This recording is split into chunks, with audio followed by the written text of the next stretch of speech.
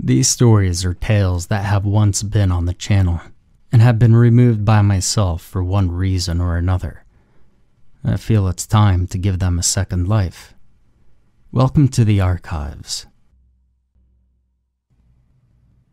I don't feel like I'm a nosy person. No more nosy than the next guy. I just have what my ma would call an unhealthy amount of curiosity. I was the kid who climbed to the top of the big oak in the backyard just to see what was in the crow's nest. I was the kid who dug a hole in the backyard so deep that I hit groundwater because I was convinced there was a cave under our house, and I just wanted to see it. My folks aren't dirt poor, but they're pretty close. They're part of that missing middle of America. The people who work 40 hours a week until they die, with no savings to speak of. I got my first job at a horse stable when I was 14. It didn't last very long. I knew I needed to get a job because I knew we needed the money. So, I bounced around for the next few years, washing dishes, waiting tables, till I graduated high school. Pop was really tough on me about college. He never went. Actually, nobody in his family had. So, there were a few fights about where I would go after school. It was a huge shock to me when, just after graduation, he drove me down to the uni. He'd been classmates with the dean, and they'd come up with the arrangement where I'd get a full scholarship, provided I made good grades and worked for the university. I never felt like a scholar.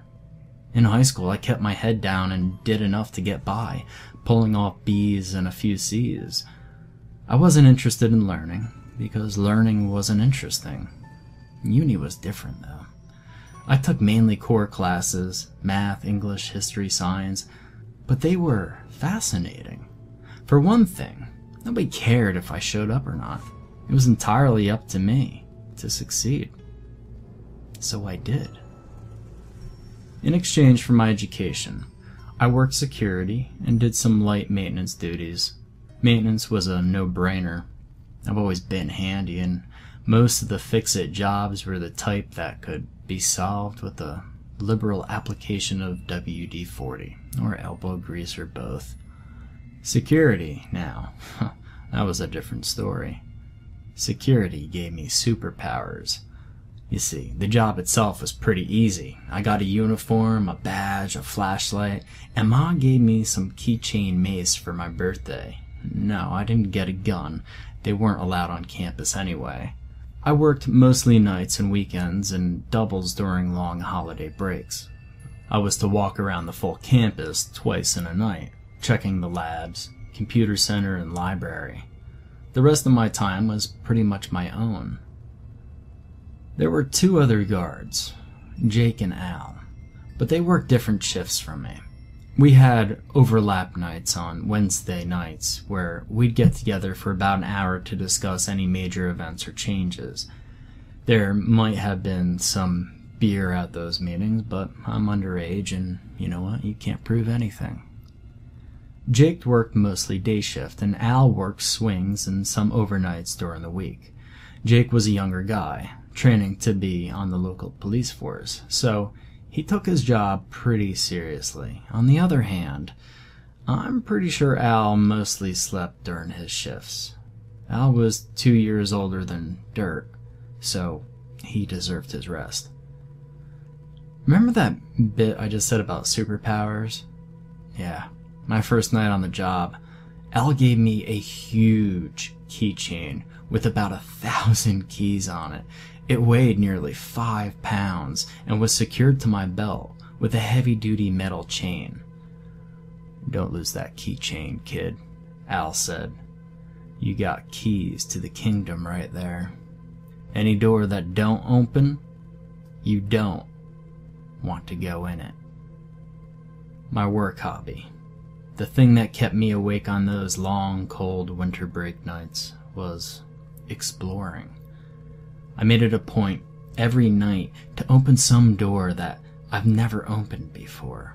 I started in the news section where the library and computer center were, opening each room, each closet, making a map in my head of where everything was. Some nights, I might explore 2 or 3 rooms. Some nights I might not have time for anything more than an odd, out-of-the-way broom closet. The uni is actually a pretty large campus. For having a full student body of only 12 or 1,300, it was built as a Methodist college in 1896 and became state-owned in the 30s. There were 3 main sections. The old school housed the administration offices and a few unlucky classrooms, unlucky due to the lack of central heat and air, and the 3-story building had no elevators. The labs were a brutalist horror of poured concrete slabs and tiny windows, built back in the 70s when buildings that looked like Soviet radiators were in style. The new library was steadily losing its new, built in the late 90s boom, and made in that unique red brick and glass style like everything else during those years. When I think back to those early days, those days before, I think how stupid I was. How naive. I should have thought about winter. I should have thought about the solstice. By December of my sophomore year of college, I had cleared every room in the new library. I had opened every door, checked every closet, and had a good mental map of the whole building. It was ultimately pretty unimpressive. I found no buried treasure, no secret stash of missing computer supplies cached in a forgotten closet. I did find a small, sweaty stack of bad porno mags in a supply closet in the basement level. Wicked, wicked cowgirls. Well, you know, who was I to judge? December is a slow time for the uni. After the mad rush of finals, the campus was suddenly deserted. The remaining few staff seemed lost. The building stood silent and dark in the thin winter breezes. We had a steady series of snowstorms, but none bad enough to close the campus. I made sure the sidewalks were clear and the entryways salted, and otherwise tried to stay indoors. Besides, I had the old school to explore. The main old building, Downing Hall, was a 4-story V-shaped building. It had no elevators, tiny stairwells, and was only exempted from ADA compliance due to its historical importance. It had no air conditioning, save for sporadic window mount units that were only permitted to be installed on the rear of the building, so as not to spoil the building's historic charm. The building's heat came from a massive ancient boiler in the basement.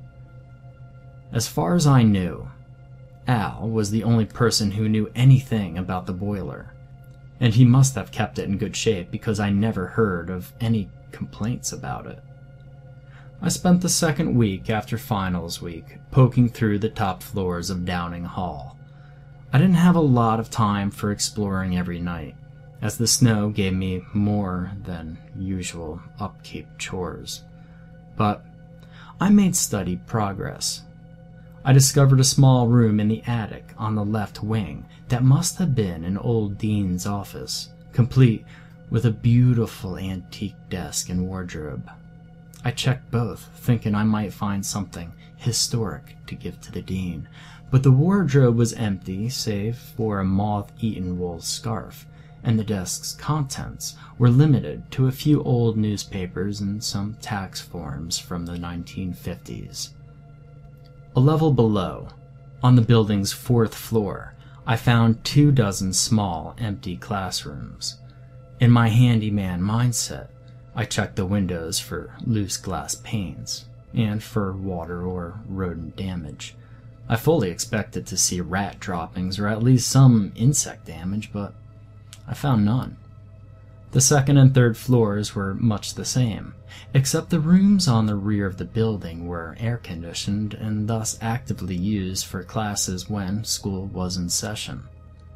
The main floor was administration, and included the dean's office. I thought it wise not to snoop around in my boss's office or in payroll, so I skipped a lot of these rooms. I made my way to the stairwell to the basement, used my superhero keychain, opened the heavy door, and went down. The basement of Downing Hall was different from that of the new library. For one thing, it was a lot more cramped. The hallway was narrow, and the ceiling was low, with doorways leading off at regular intervals. I checked every room, flipping the old 2-button switches to on, using my flashlight on the dark corners. I had carried a few packs of spare light bulbs, the fancy new CFC bulbs, in my satchel, thinking to replace any that had burnt out, and save the environment while I was at it. The little rooms mostly contained junk. Spare desks, filing cabinets full of 40 and 50-year-old papers, old holiday decorations, and so forth. It was lit by naked hanging bulbs. Now, I'm not an imaginative kind of guy. I guess I'm pretty smart. I'd made straight A's in my college courses. It never occurred to me to be scared. So, I didn't think, hey, I'm alone in a creepy old basement. This was my place, my job, my hobby, and it all seemed so normal. By the night of the 20th of December, I had made my way to the boiler room. The furnace was a massive monstrosity of iron and rivets, pipes and gauges. It was hellishly hot in that room and equally loud. It was, however, neat and very clean.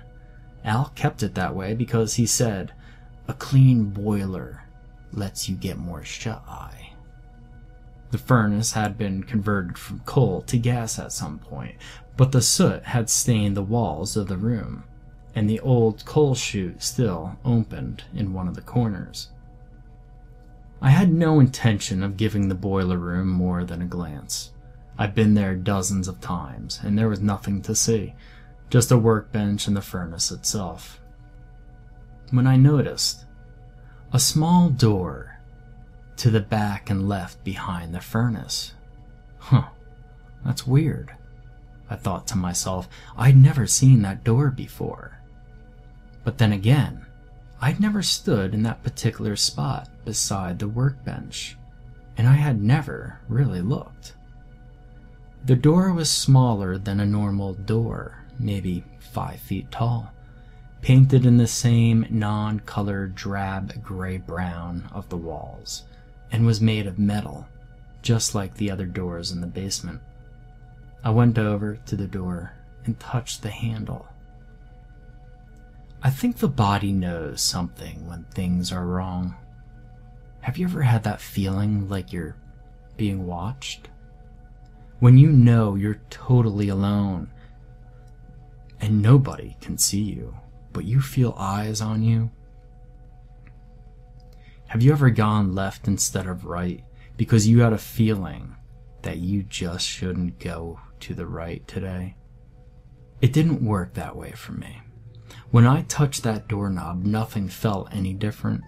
My head didn't hurt, my neck hairs didn't stand up, and I didn't hear an inner voice saying, "Don't do it." The doorknob turned, but the door wouldn't open. I looked more closely and saw a small keyhole. I checked my magic keychain and found 3 possible matches.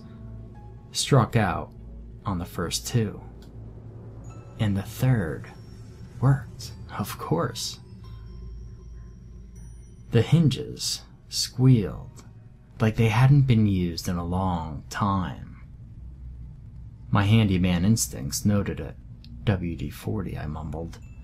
I hauled open the door and stepped through, into another small, cramped hallway. The light switch worked, and the single bulb blew with a crack. Damn it. My hackles did raise then. I flicked on my flashlight and quickly swapped out the old hallway bulb with a new one. I looked around and saw this hallway was narrow, straight, and ended a few yards away at another door. That door opened easily onto another stairway. What the hell? I said. Nobody had ever mentioned a sub-basement for this building. The hairs on the back of my neck were still standing out. I shook it off as nerves from the blown bulb and walked into the stairwell. It was a standard stairwell and looked pretty much the same as the others in the building. I walked to the bottom and met another door. I pushed through it to see another long, narrow hallway with doors leading off to either side at regular intervals. The first door to my left was unlocked and opened fairly easily onto a storage closet. There were stacks of late 60s era books, a few desks, and a decaying mop in its bucket. The door across from it was unlocked, but did not open so easily. I hauled the door open to find a larger room that looked to have been used as a classroom. There were desks, a blackboard, anatomical diagrams, and posters on the walls. Everything was covered in an inch of dust and appeared to have not been touched in a long time. Why would anyone put a classroom down here? I mumbled to myself. How would they even convince students to get down here in the first place? I remember thinking, at that point, that I must somehow discover a back way into the other wing of the V-shaped Downing Hall. Maybe this is where the old science classes were held before the labs were built. I moved on to the next set of rooms. They were both classrooms, abandoned, dust-covered, and mostly empty. So were the next pair and the next. I saw a total of 12 disused classrooms in that hallway, and a small break room, complete with a lonely coffee pot. I also found 2 small restrooms. I didn't spend much time checking them out, as the lights didn't work, and I didn't feel like replacing those bulbs. I found myself getting slightly nervous. I was in a strange section of the campus, and I was working alone that night. In the back of my mind, I just couldn't truly justify the existence, the waste, of a whole floor full of unused classrooms. When I got to the end of the hallway, I met another steel door. I opened it and saw another stairwell. I was fully expecting the stairwell to go up, to connect to one of the other main stairwells in Downing Hall. The stairs only went down. This was the point, I remember, at which I began to get scared. No way. There's no way these stairs go down. How would anybody get down here? Here, here, here. The stairwell echoed at me. I should have checked the time. I should have been concerned with finishing my rounds. I should have been hungry for lunch, and I should have run. I started to climb down the stairs.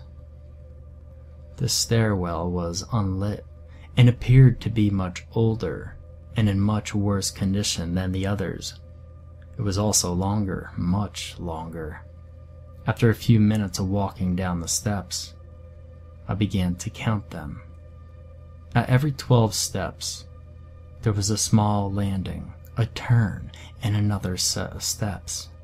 Down. After 10 landings, I reached another door. It was unlocked and opened easily. The hinges squealed and the echoes died like lost things in the dark. I groped against the left wall for a light switch, and there was none. I checked the right, and the wall was equally smooth. I cast the flashlight around, but saw nothing. Nothing forward, nothing to either side, and nothing above. I snapped my fingers, listening for the echo. I may or may not have heard one. I slowly came to realize that the room into which I had entered was enormous, cavernous, possibly the biggest room I had ever physically experienced. I shrank back to the doorway for a moment. This room can't be here, I said to myself. I started to think about going back, but I also started to think about wanting to know what was in there. I took a step forward, and another, until I was walking steadily into the room. I kept a steady pace, counting my steps.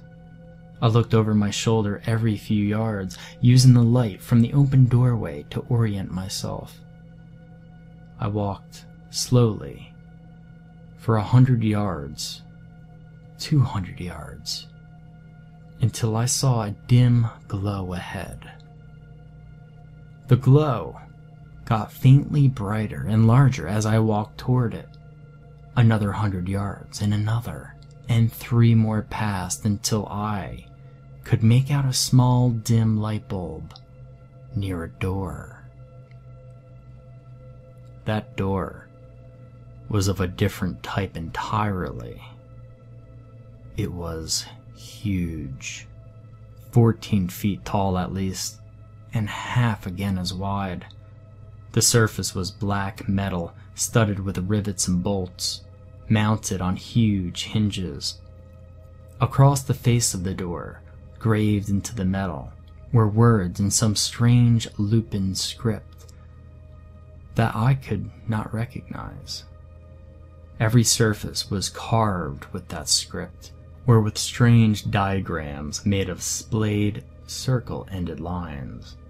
In the center of the door was a large spoked wheel lock, and in the center of the lock was a tiny keyhole.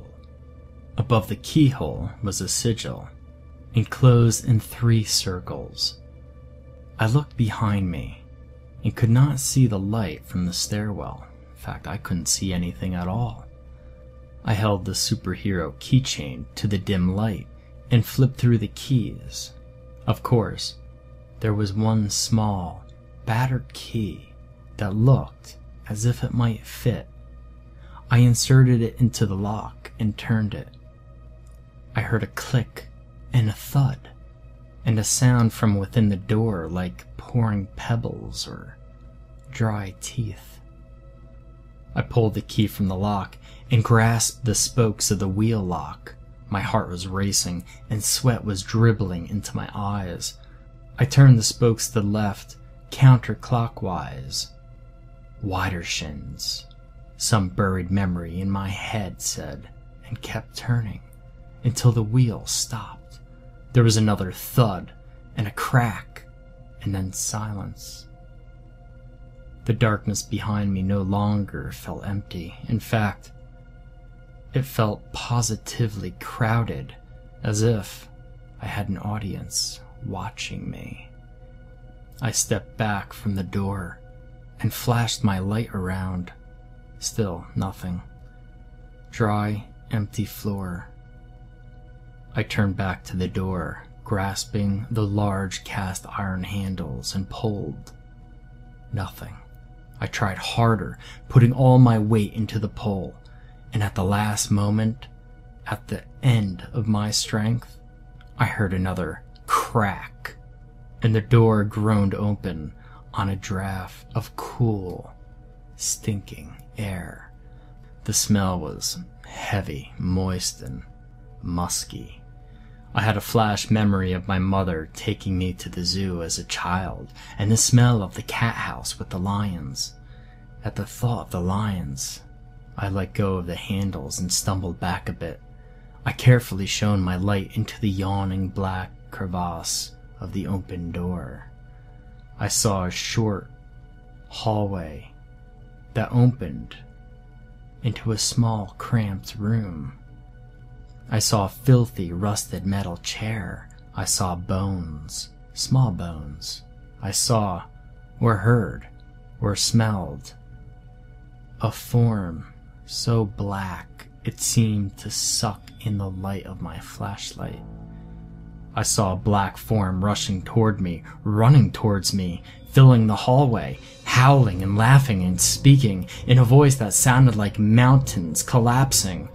I remember fangs and words that turned my bones to rusted glass. I remember feathers and a hand with too many fingers, jeweled with something unspeakable, and the smell, the stink of something long caged.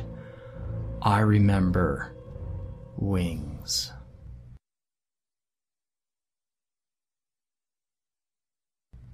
I don't know how long I wandered in the dark, alone under hundreds of feet of rock. There was no light. There was no way to judge time.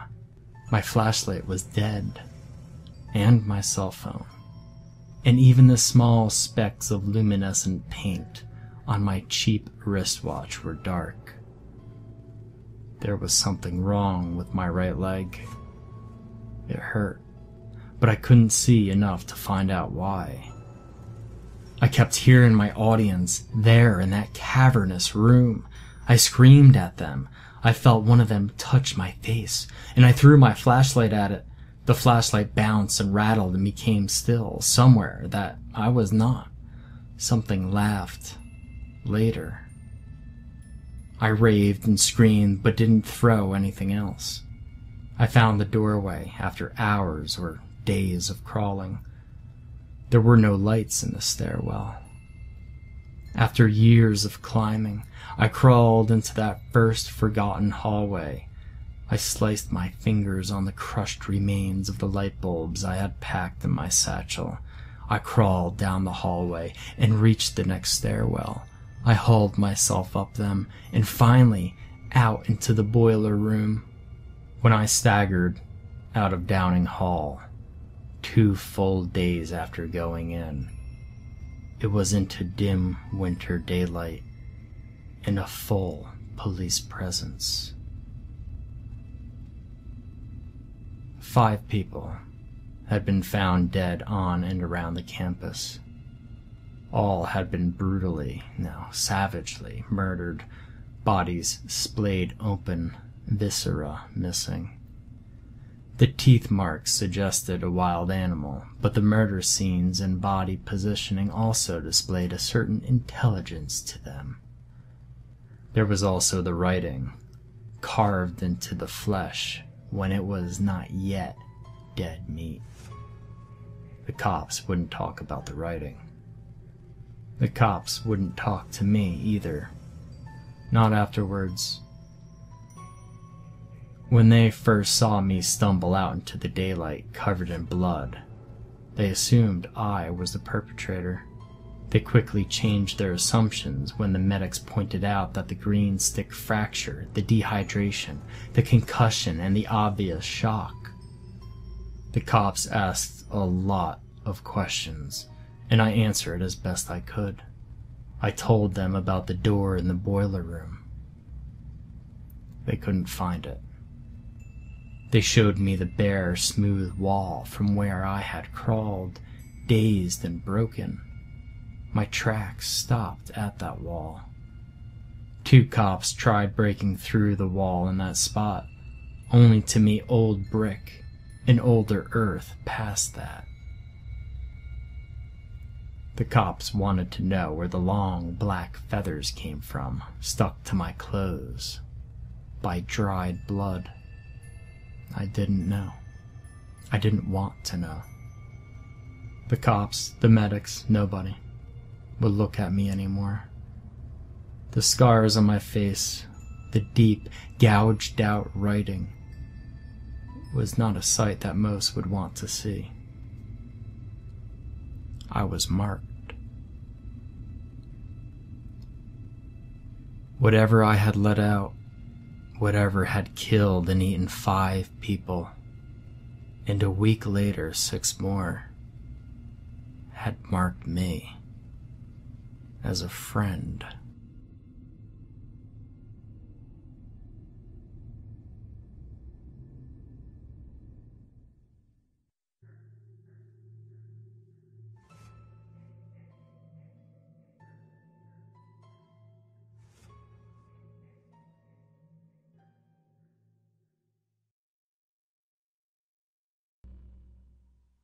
There are some stories that should never be told, tales that should never see the light or reach the eyes of the weak-hearted, innocent, frail. I relate this to you only in the hopes of protecting others from the same fate my friends fell to. College is supposed to be fun and interesting, a time of growing friendships and budding relationships and coming into our own. At least, that's what I expected. The year started out so calmly, or as calm as one might expect the transition from high school to college can be. I managed to meet some wonderful friends, together comprising a group of 7. 7 silly, fun-loving, closely connected students drawn together. I remember the night everything began all too clearly. I can remember Miranda, Hannah, Shane, and I were eating at the Qdoba, a common last resort eating place when the cafeteria was crowded or closed. Miranda and I are quite similar in nature, introverted and shy, and your typical rule followers. Hannah has a bit more outgoing, often prone to making those startlingly smooth sexual jokes, and not as much as a goody two-shoes as Miranda and I tended to be. Shane was that influential friend who is aggravatedly adept at getting you to do what he wants, be it good or bad. We were eating dinner, laughing, and talking about Shane's excursions into an abandoned and closed-off insane asylum. He was relating tales of the experience and sharing pictures and videos of the demolished architecture. We started talking about the tunnels that ran underneath the old, worn-down amphitheater, which sat empty and forgotten behind the building which housed the math department. I remembered sitting on the stone seats earlier that year in a class meeting with the professor. There had been such a strange atmosphere surrounding the amphitheater then, and it sent a chill down my spine. Shane mentioned how one of his friends, Dan, had delved into the tunnels earlier in the year, boasting about it as if it were a rite of passage. We laughed, and trying to be brave and fearless, I claimed I could easily sneak down there without a problem. I ended up making a promise that would change my life forever. It was late one spring night, and I was spending the evening in Shane's dorm room alongside Sean and Megan and Alexis.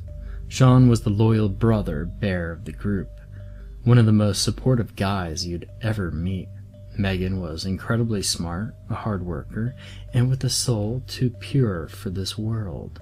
Alexis was silly and classy, with a laugh that always managed to bring up the rest of the group to stitches.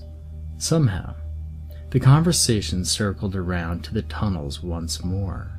Shane told everyone else about Dan, and once again I was confronted with the challenge to break into them. Had I known what I know now, I never would have agreed. I never would have laughed and pretended that I didn't have misgivings. "It'd be fun," Shane said, adopting that smile that always managed to convince us. "Yeah, I think it'd be pretty cool," I quickly added. "Wouldn't it be awesome to see what's down there?" The answer to that question is no, if only I had known it at the time.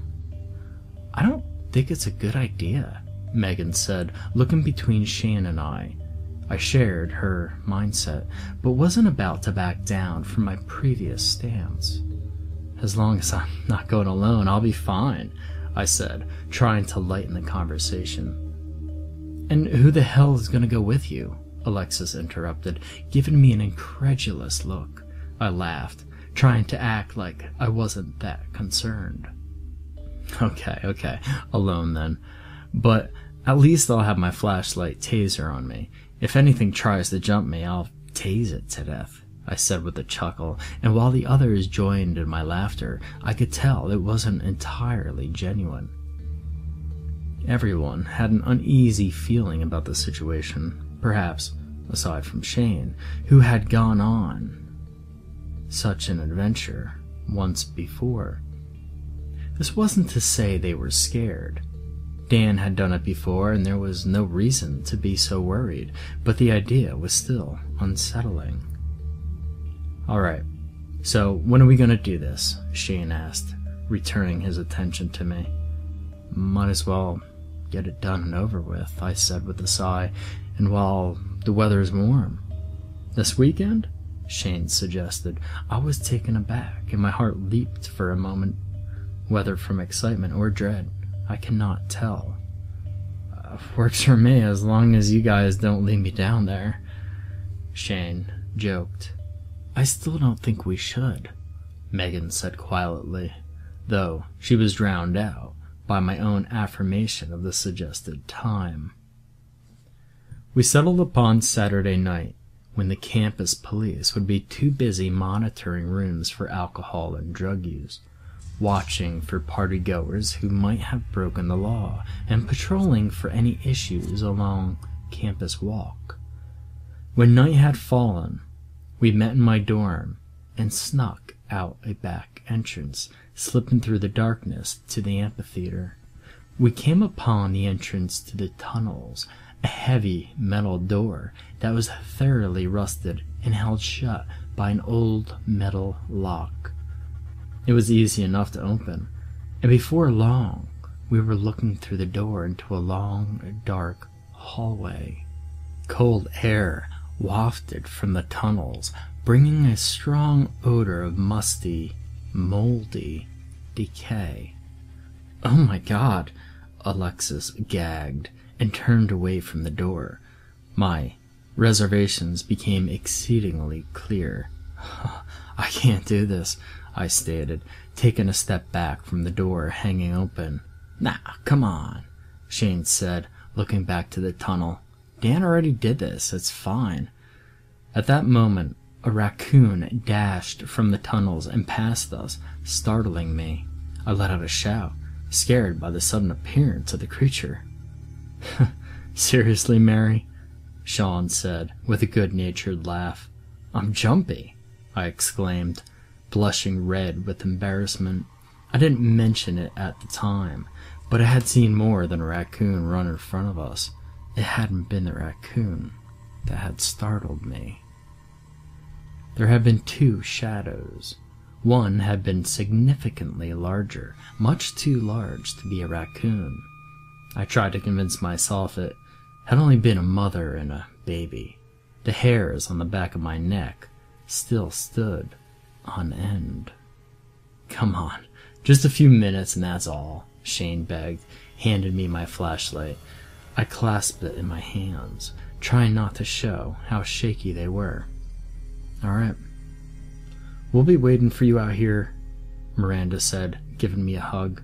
I swallowed hard and nodded, afraid my voice would crack in fear if I tried to respond. I took a step toward the door, then another. My heartbeat faster in my chest. The air was pungent. The batteries of my flashlight were low, and the resulting light was dangerously dim. Have you ever seen a horror movie and cringed at the stupidity of the main characters? I can remember constantly telling them not to do this, not to do that, aggravated and annoyed that they were making such basic and childish mistakes. Funny how when you're in a situation like that, you never listen to your own instincts. Images of horrible creatures flooded my mind, but I pushed them all back. What's the worst that I could run into? Spiders? I'm not afraid of those. Oh, how I wish I had been. I hesitantly entered the cavern. It was dark and damp, and as you might expect, a decades-old tunnel to feel. But there was something off. Something unnatural hung in the air. And I don't mean ghostly and supernatural. There was a strong sense of dread that washed over me. But just as every horror protagonist ever, I kept going. I ignored my instincts. I walked several hundred feet through until I came to a split, one to the left and one to the right. I quickly checked down both halls with my flashlight, half expecting to see some hideous nightmare creature looming from the darkness. Of course, I saw nothing.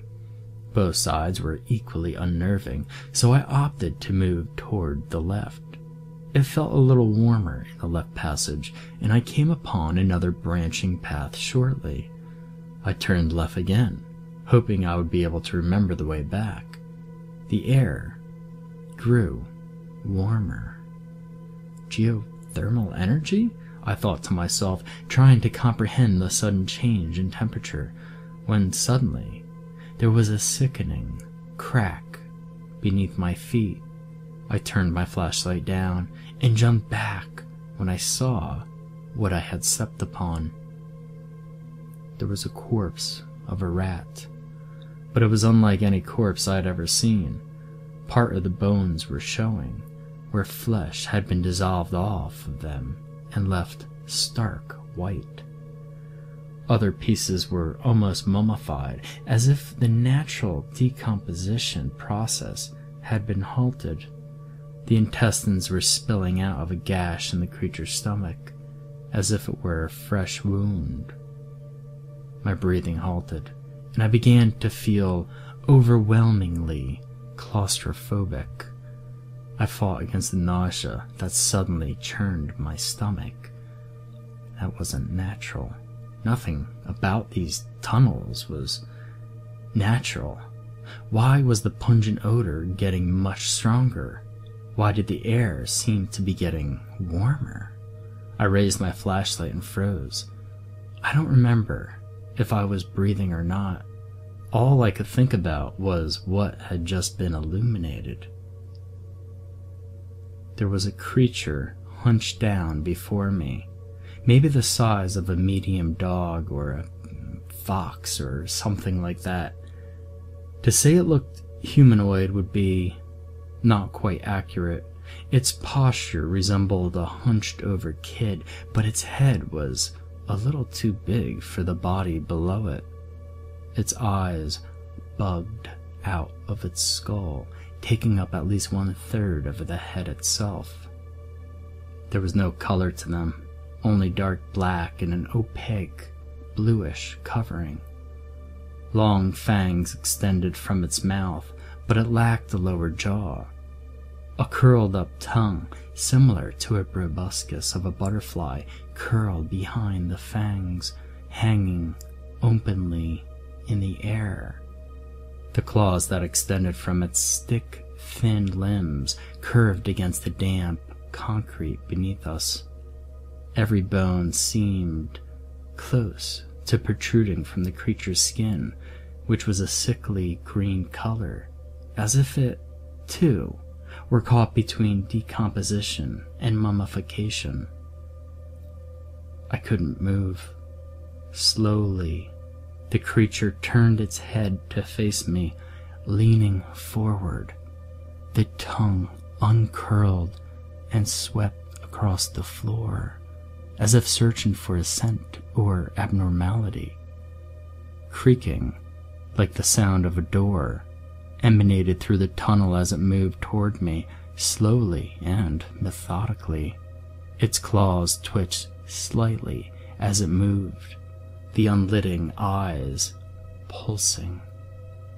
I was petrified, and I couldn't breathe.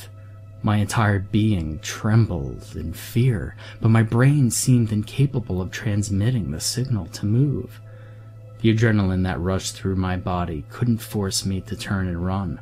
The taser upon my flashlight was long forgotten. As it neared, the air grew increasingly warmer, as if inside the creature a small inferno was roaring. The rotten, decaying scent of death loomed closer, and suddenly my brain fixed the broken signal, and my body leapt into action. I turned on my heels and ran, throwing all caution to the wind. A screech echoed behind me, unearthly and ungodly, dying away into sounds eerily similar to the popping and cracking of a fire. I turned a corner, hearing the sound of something splattering against the wall beside me. There was a hissing noise, like gas being released from a tire, and my feet moved even faster. I turned a corner and saw the faint moonlight of the doorway, so much further than I had hoped. I dashed for the exit, calling out to Miranda, to Sean, to whoever was waiting for me outside. My brain didn't comprehend the fact that by running toward the exit, I was luring the creature to the people I cared about most. It didn't occur to me that the tunnels had been locked up for a reason other than trespassing college students. It had been bolted behind great iron doors to keep whatever that thing was locked away. And I released it. "Run!" was the only thing I remember shouting. I recall the confusion on their faces as they shone their flashlights through the tunnels, the recognition as they saw me, and the dread as they laid eyes upon the nightmare behind me. They scattered, though I didn't see Megan, Hannah, or Alexis. I only fleetingly considered that they had left early. I glanced behind me, as foolish people always do, to see if it was still chasing me. The creature had paused, clicking and creaking at the doorway.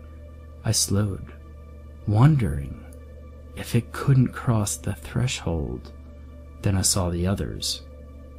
There was more than one.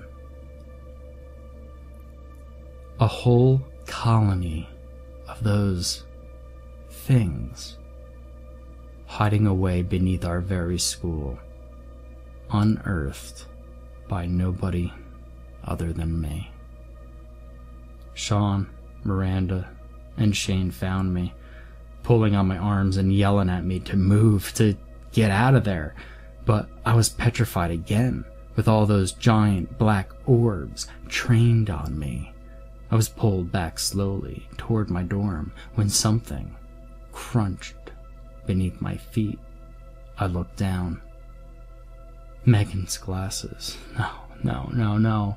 I began to cry, feverish nonsense spilling from my lips. Miranda froze, staring down at the abandoned frames and broken lenses. No word could be spoken by anyone. Only Sean's pushing moved us from our paralysis, and by then the creatures had begun to spill out into the surrounding area. They paced a decent distance from us, back and forth like panthers about to lunge. Their movements jarred and shuddered, perhaps due to the sickening disproportion of their limbs. The hind legs were severely shortened, and the arms, including the claws at the end, were at least twice their size. We ran as fast as we possibly could, but we couldn't beat them.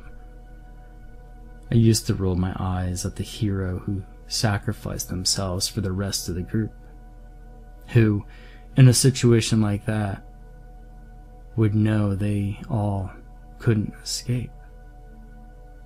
How could they discern the danger so quickly and definitively? And who would be crazy enough to sacrifice themselves and embrace death? How foolish I was. Sean fought them off. He knew we all wouldn't be able to make it, yet Sean, loyal, protective Sean, turned toward the creatures and charged. I think I called his name. I can't remember. was a coward. I didn't go back for him. I tried to make myself feel better by reasoning that his sacrifice was to give us more time to escape, that his death wasn't in vain. They swarmed him. I could tell that much from the sounds that assaulted my ears. I ran and ran, stumbling over everything I came across in my fervor. Then, I almost tripped over something that made me stop dead in my tracks. There was a body, unrecognizable, half bone and half mummified flesh, surrounded by a pool of dark red liquid. An overwhelming stench lingered in the air, and I gagged. I heard the screeching again, echoing in my ears, and I heard Miranda shout Shane's name. I dared to look back and saw her a couple of feet behind me, watching in horror as the terrible scene unfolded. It's too difficult to describe what happened. My mind still cannot firmly grasp the reality of it, the sheer brutality of it. But I must mention the few important things I learned about these creatures. They possess an acid-like venom they can shoot from their fangs that dissolves flesh into a soupy mess. Their tongues serve as straws to suck up the liquid left behind by the venom, and their body, with the heat it emanates, is used to keep untouched flesh undissolved and free of decay. Sheer panic overwhelmed me. I grabbed Miranda's arm and dragged her along behind me. My dorm wasn't that far from the amphitheater, but it felt like miles. Clicking and creaking and howling and screeching echoed around us, though not as unanimous as before, as if several of them had fallen back. Their cries chased after us. We didn't stop until we had taken refuge behind the doors to my dorm. Miranda collapsed to the ground, breaking down into sobs and incomprehensible cries. I peered through the window of the door, attempting to catch my breath and fighting back the weariness that accompanied the fading adrenaline. They had stopped a couple feet back from the lights that illuminated the entryway, moving forward only to leap back with loud screams. Their eyes shrank noticeably when they came in contact with the harsh light, and the creatures began shaking their heads violently. I kept watching until, with shrill shrieks, they gave up and faded away into the darkness. Their shuddering bodies melted into blackness. Someone discovered the bodies the next day. There was a fair amount of noise and concern created by the incident, but I avoided the scene as best I could. I texted every one of my friends in the vain hope that it had all been a dream. No answers. I beat upon their doors, sobbing, trying to awaken them. It was no use. They were gone and never to return. The police only barely recognized the bodies. Hannah and Alexis had been identified by fingerprints left upon the items they carried. Sean and Shane, well, I saw what happened to them. Megan was nowhere to be found, though her shattered glasses answers that question well enough. After that incident, I refused to be outside after dark, especially once the disappearances began. Students would vanish for several days, only to be found in remote places on and off campus, their bodies torn and dissolved, just as my friends had been. They radiated outwards. Soon the citizens of the town began to fall prey to those horrendous creatures. Police, after the incidents began to accumulate, began calling for the arrest and capture of somebody carrying knives and acid, or some other type of corrosive bioweapon. They'll never find the criminal. There's none to find. I know. Miranda knows. We are the only ones. Those creatures cannot be stopped. They have been trapped, contained, and now no longer. They're free to prey upon the human populations they come in contact with, and at the rate they're spreading.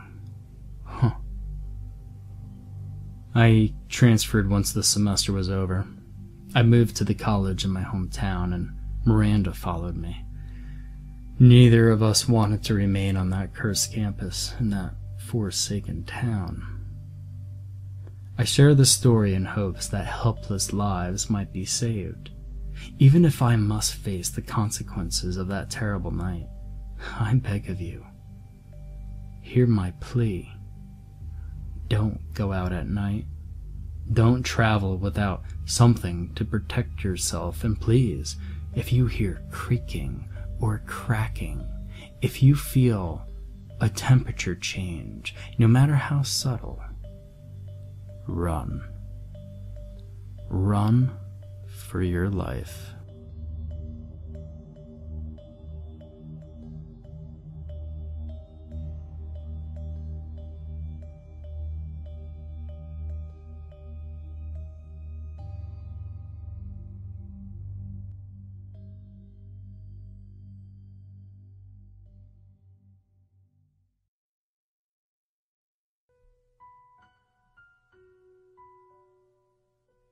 The autumn leaves were orange and red, and danced in the cool breeze as the sun quickly disappeared under cloud cover.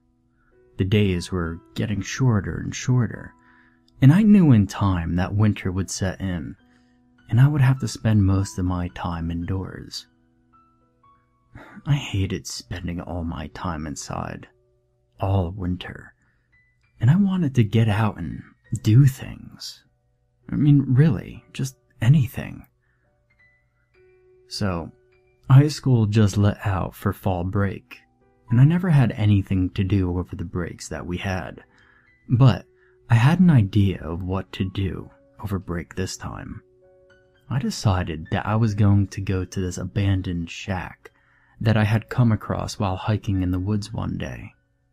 The shack, while not completely dilapidated, was still left to abandon. It was surrounded by bushes and trees, and all sort of ivy crawled up the outside walls. Luckily for me, it was only a few-mile hike from my house into the woods.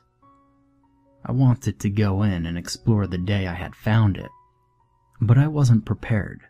Plus, my mom called and said to get home because it was almost time for dinner. After I had dinner, I decided I was going to lie and tell my mom I was going to go to a friend's house for the night, and I grabbed my stuff and headed out the door. Now, I guess I didn't have to do this in hindsight, but I knew it was going to be a tough hike in the woods, and it would probably take a few hours. Come to think of it, I was feeling really good and confident that night. So hiking in the woods at night alone didn't cross my mind as a bad thing. I mean, really, what could happen?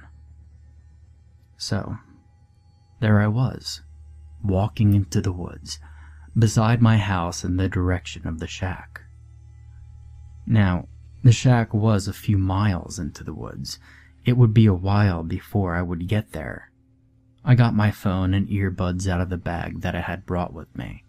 I plugged my headphones in, went to my playlist, and selected the song My World by the Sick Puppies.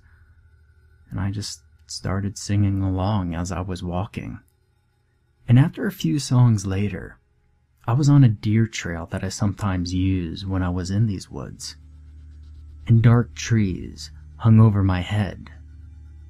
And a light flicker of lightning danced in between the falling autumn leaves. It was about to rain. As I took my earbuds out of my ears, the wind started to pick up, stripping the trees of more blood-red leaves. A few more minutes later, the wind died down, and a light drizzle started to fall from the sky. I was still in a good mood, however. Nothing was going to stop me from going on an adventure. Surprisingly, The rest of the walk was relatively relaxing. The rain stopped, and it turned into a calm evening. A few steps after looking at my phone's Google Map app, I heard an unusual cry. A shrill screeching that sounded similar to that of a fox. However, it had a baritone undertone to it, so I knew instantly it wasn't one. A little while later, I saw the tire that I saw when I first came across the shack, so I knew I was close. A few minutes passed, and I found an old gravel trail that was probably used as some sort of walkway when the house was lived in years ago. From there, the abandoned house came into view. I held up my mag light to the ancient structure. Just as I remembered it. Gray walls covered with dying ivy, a rusting tin roof, and warped glass windows. I walked up to the door, and I knocked first just in case, even though I knew it was vacant. I got no answer, so I grabbed the knob, slammed my body into the door to bust it open, and the wood was so old and rotted that it wasn't hard to break open, and I just walked in. The place looked like it hadn't been touched in years, and I began looking around it. There was a stove in the kitchen, and a couch in the living room, and 3 other rooms. There appeared to be decayed food on the floor of the kitchen, and the smell just made me want to vomit, but I continued looking. I heard the sound of a twig breaking, but I brushed it off, thinking it was probably just an animal or that maybe I just stepped on something. So, I went into one of the 3 other rooms. It was a bedroom, and it was rather well maintained. The bed and closet were still there. The doors of the closet were still intact, although they had cracks in them. The house was surprisingly kept well on the inside. Maybe the decay of the outside hadn't touched the inside after all these years. It did smell really bad, though, like an animal carcass on the side of the road, that moldy, earthy, mineral smell. Not that I go around smelling animal carcasses or anything, but there was this one time. Anyway, I digress. There was one thing that surprised me about the bedroom. There was a faded stain on the floor, and at the time I thought, well, this shack is old, so the roof probably leaks when it rains, so it was probably just a water stain, and the rust from the roof probably just stained it red. Just when I had that thought, I heard something walk into the house. I thought it was probably just another animal, but then I heard a faint cough. I knew instantly, right then and there, that it was a person. I freaked out and quietly got into the closet and gently closed the door. There was a horrible smell in the closet. I looked down, searching for the cause of the smell. There was a dead deer with its head cut off, and I really couldn't tell at the time, but something else was attached to it. I was stuck in there, and the silence was almost unbearable. It was so quiet that I could hear maggots writhing in the belly of the deer. I tried to keep calm and swallow the vomit that made its way into my throat, and that's when I heard the footsteps. It sounded like they weren't too far from the room that I was in. Whatever it was dragging something heavy, and I could tell that they were struggling by the way they were breathing and heaving.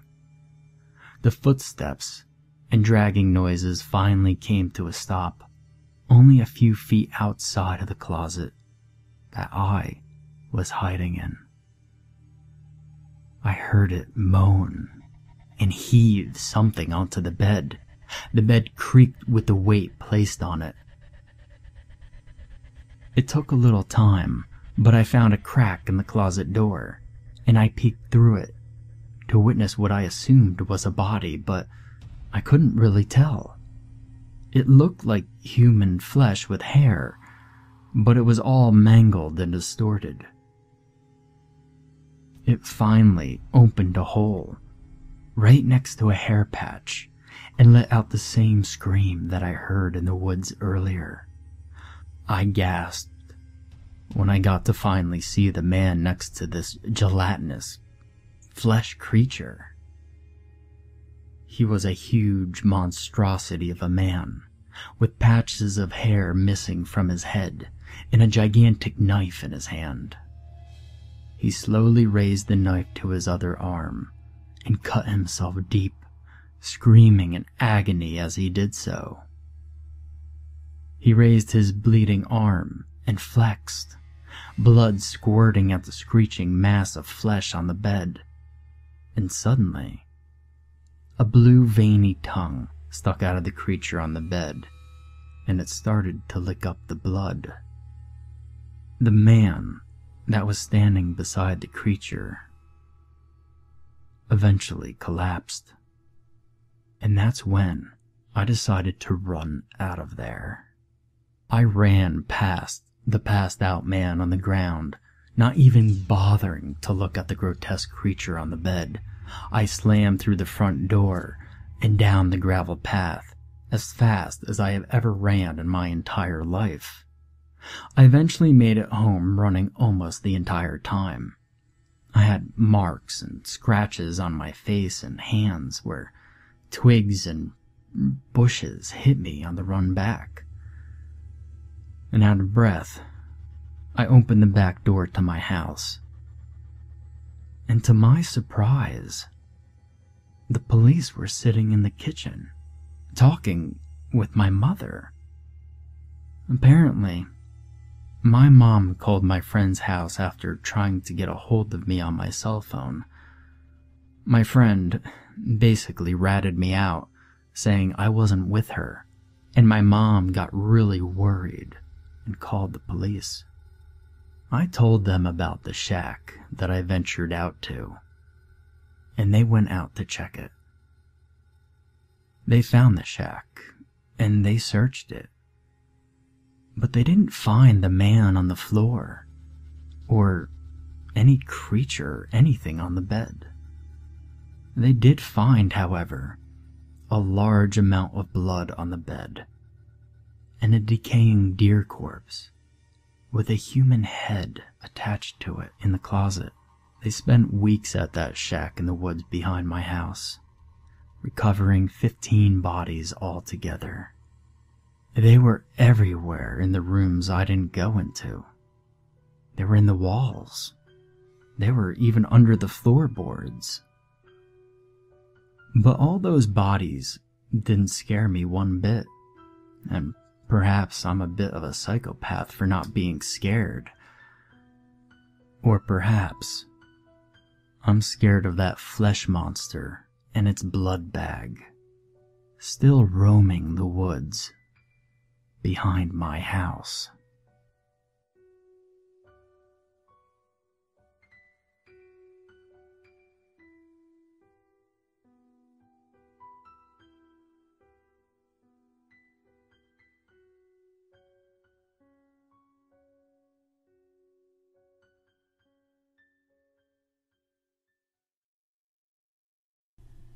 I work as a police officer on the eastern coast of America. The following is something I need to get off my chest. Here's my story. Both me and my partner, Hoddman, had just bought our freshly microwaved dinners from the local Quick Stop, and we were heading back to our patrol vehicle when we got the dispatch. All posts and patrols, be advised, we received a call from one Charles Fredrickson. All closest patrols will respond. Now, as an officer, you get to know your desk sergeant's voice. Bland and dull usually meant a nuisance call, whereas fast-paced and coupled with sporadic series of words meant an urgency. Her voice that night, well, it was unfamiliar from what I was used to. She sounded confused and stayed vague. Time to put our game faces on. I heard a voice perk up next to me.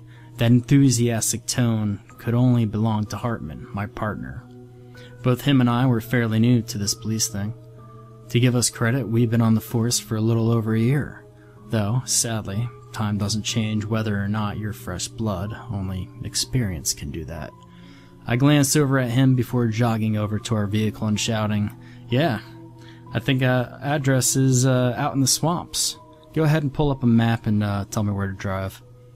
Hoddman wiggled one of his hands into his uniform pocket, balancing his food in his other, before pulling out his phone.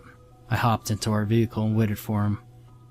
He clambered into his seat, phone in one hand and food half in his other, and half spilling onto the floor. "Got it up?" Hoddman said, showing me his phone screen. This place, whatever it was out in the swamps. God only knew where we were heading. I turned our vehicle in drive and headed off, keying the radio. "This is Police 4. We're 26 minutes away. Are there any closer patrols?" There was a brief silence before she replied. "Negative. All other patrols are conducting training at the station." Bullshit. If there's any cops out there who read this, you know if you hear that other patrols are doing training at 10 p.m. at night and you're the newest patrol, what they really mean is all other patrols are taking a break at the station and can't be bothered to respond to any non-emergencies. Those pricks left us out to dry on this one. I swallowed my annoyance and responded, "I copy. What's the emergency?" Once again, another pause. "Have your partner call the desk?" Her tone seemed off again. Whatever this was had weirded her out. After Hoddman was done shoving his food into the back seat, he made the call. "She's saying she got a call from someone named Charles Fredrickson. He seemed erratic and fidgety. He said he wanted the government to come and talk to him. She's got no idea what that meant, just for us to be careful and keep in touch." As I headed away from our suburbia and into the boonies, I couldn't shake the feeling that something was wrong. The night air seemed unnaturally heavy and boggy.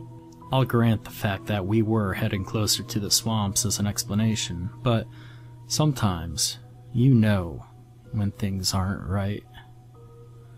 A few minutes down the forested and empty road, Hoddman spoke up. "At the next fork in the road, take a right." The way that would take us led straight into the woods. Swamp and marshland engulfed the land out there. Even the trees had somewhat submerged into the bile that made up the wetlands. Any hope for a walkway, bikeway, or boatway was not existent this far down. The only bridge from us to our destination was the unkempt and dirty old road that we found ourselves on. My eyes took a venture out the window to verify my thoughts, and they of course confirmed that had nothing but pitch-colored darkness lay outside our doors. Our headlights were the only sign of life in the abyss of blackness that had surrounded us. I tried to shake off the creep that started forming down my spine and shifted my focus into driving. Then Hoddman spoke up.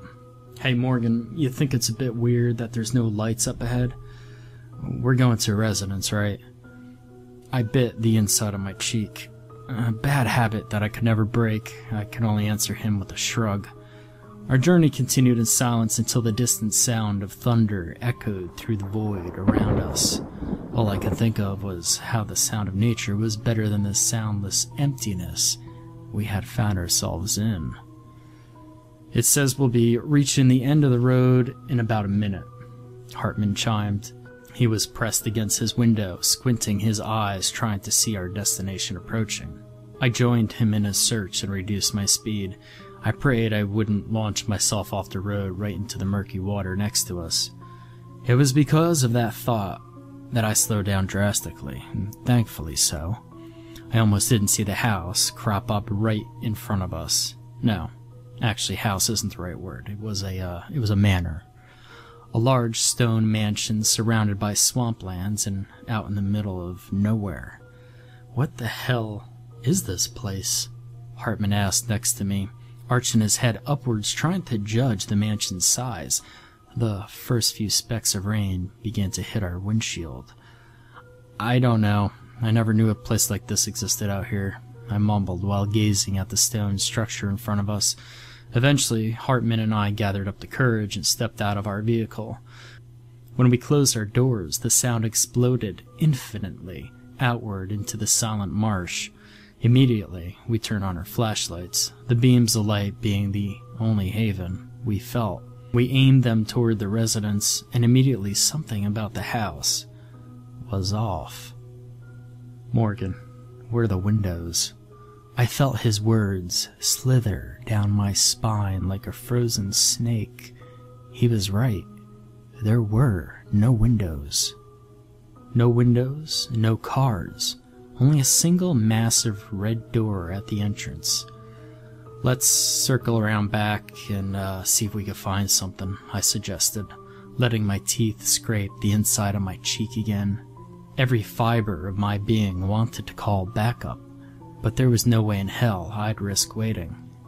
Everyone, especially cops, have this danger sense that goes off in bad scenarios. That sense was buzzing hard right now. The rain began to fall harder, drenching us in thick, humid air. Hoddman volunteered to look out back behind the house for any other windows or doors. He came up empty-handed. "No sounds or signs of life," he said quietly, barely audible above the rain, as bad feelings go. "This place is a mother lode." I nodded in response before radioing into the desk. And, this is when shit gets weird. If you try and use a radio that's out of range, it beeps loudly and won't let you make the transmission. That didn't happen. Our words went through, but we got no reply. Well, no real reply anyway.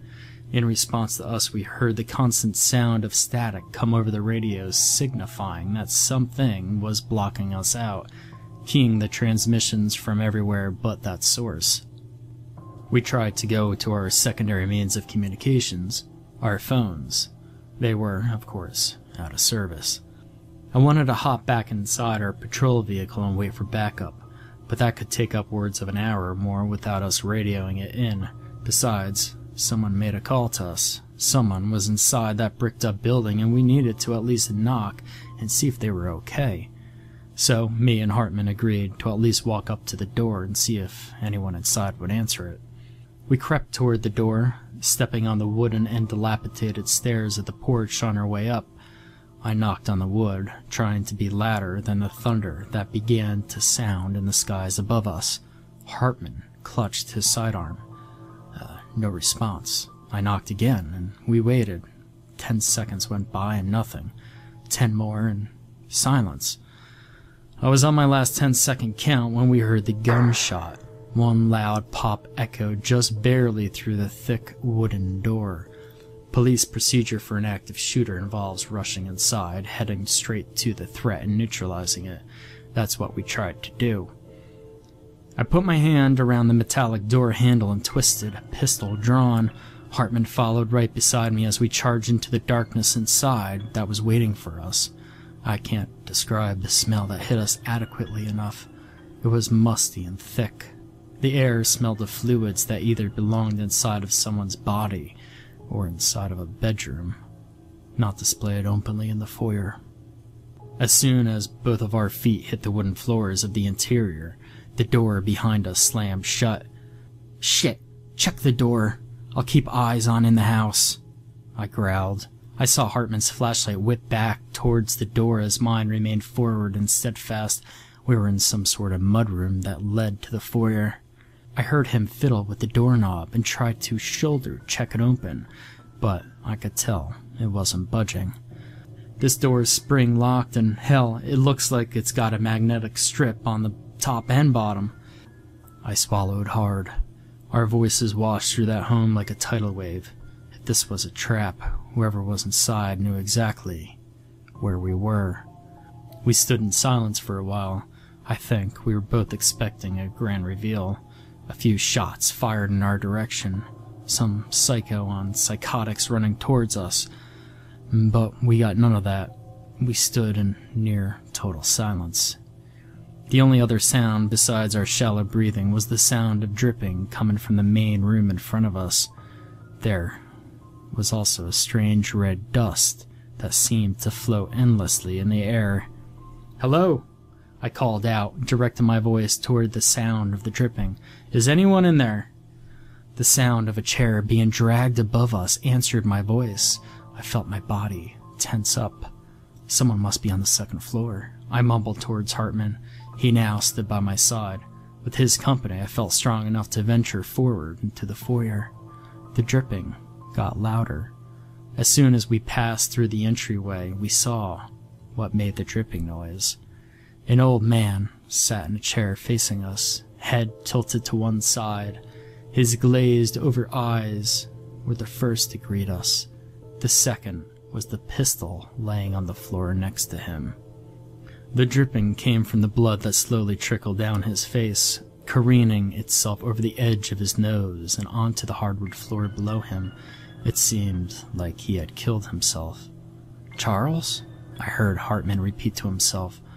"This isn't Charles. This is Mr. Woodshaw." I looked back to the body. Mr. Woodshaw was a local multi-millionaire who disappeared nearly 30 years ago. His family had founded our town. Sure enough, the body looked just like him. "What do we do?" Hoddman whispered to me before pausing and added in, "What's in his hand?" A note was crumbled up in his palm. I knew I shouldn't touch it. I knew this could be a crime scene, but I was scared. I wanted answers, so Hoddman and I approached the old man's body and took it from his lifeless hands. "Press the button on the stairs." That's all it read. As soon as the last word rattled off inside my brain, I heard the sound of something being dragged above us toward the stairs the note had mentioned.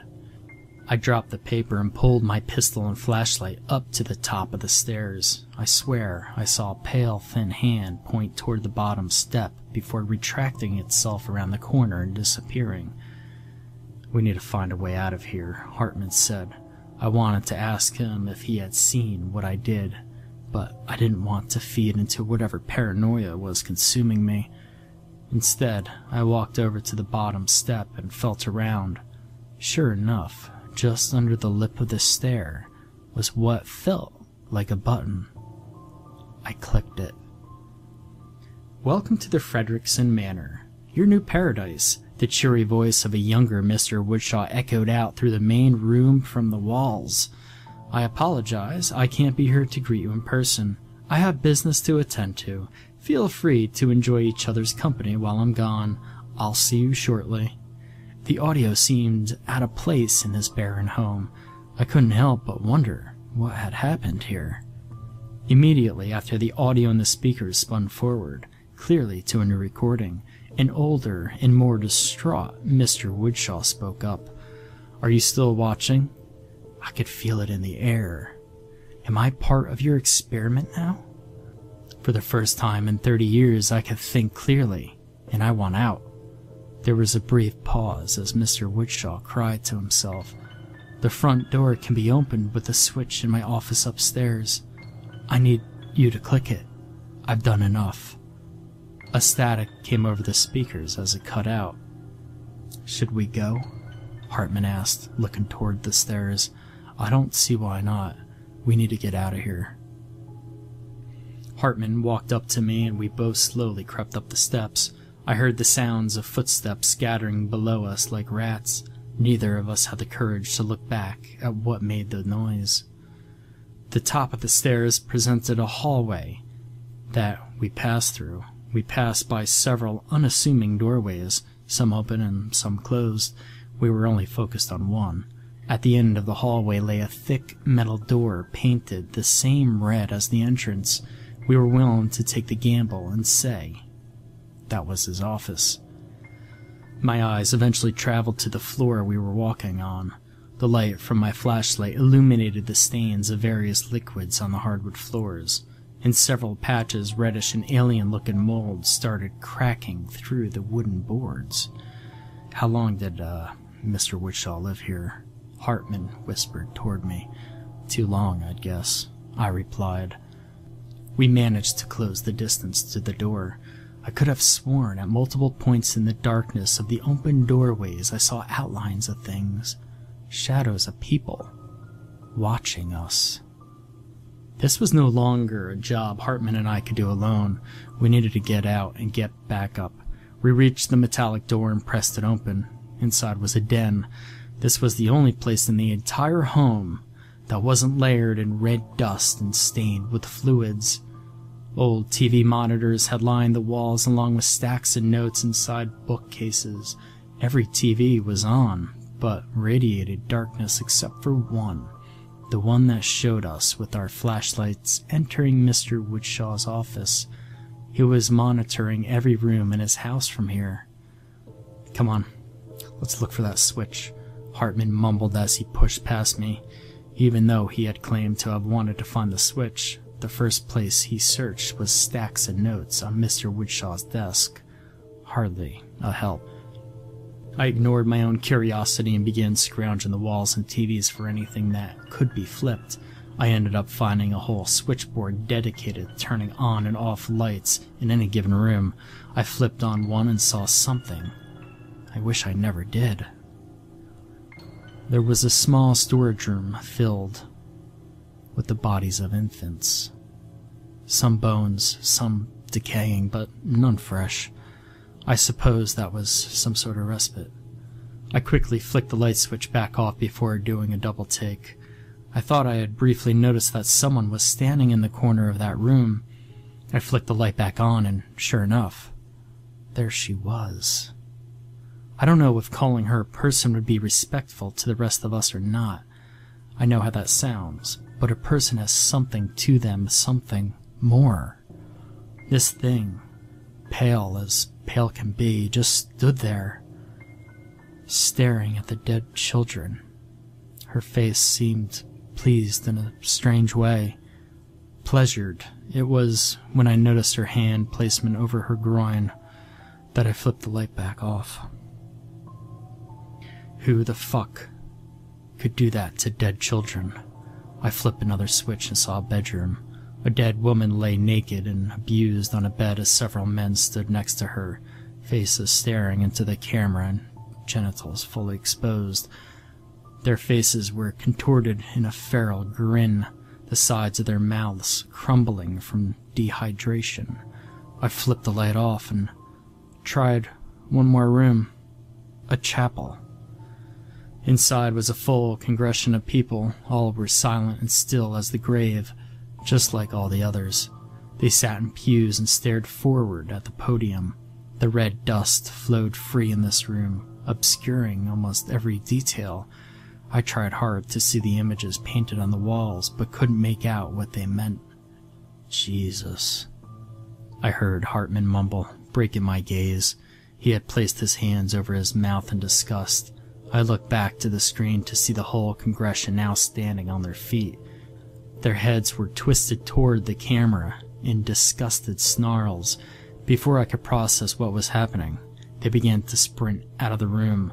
From the hall outside, I heard the sound of doors being slammed open and footsteps clamoring toward our direction. I heard the sounds of dozens of feet sprinting towards us. I ran to the door and braced it shut. I looked for a lock, but instead I noticed a magnetic strip above my head. Hoddman, is there a way to lock this door? I yelled as a thud hit the other side of the metal behind me. Hoddman looked up from the notes and saw me plastered against the door. He quickly understood what was happening. He scrounged the desk for a switch as another body slammed against the metal, pushing me forward. Hurry! I screamed, my voice shaking. I got it! Hoddman shouted from under the desk. I felt the door slam and seal behind me. I took several deep breaths and fell to my knees. What was that? He asked. I shook my head in dismissal and pointed to the TV monitors. Hoddman rushed over and flipped on the hallway light. With a quick gasp, he flipped the light back off. What the hell are those things? He asked. I shook my head. I don't know. Morgan, some of those things shouldn't be moving. I said, I don't know. I felt my voice rise in anger. Then there was a silence. Even the other side of the door was just as quiet as it had been when we entered. I'm going to read more. Maybe it'll tell us something. I could use your help. He tossed me some files off Mr. Woodshaw's desk and continued reading. I flipped through the notes. I don't know how to explain what I read. This place, this home, it was never meant to be a real home. Woodshaw built it to experiment with people. He called it the Pleasure House. He invited people from all over the country for a week's visit, fed them a feast every night, gave them whatever they wanted, provided the most extreme entertainment, including murder, and dealt with whatever responsibility that popped up for the guests. These people were free to leave whenever they wanted. They never did. They became addicted to this lifestyle. All fun, no responsibility. The most disturbing activity was what they did when they became pregnant.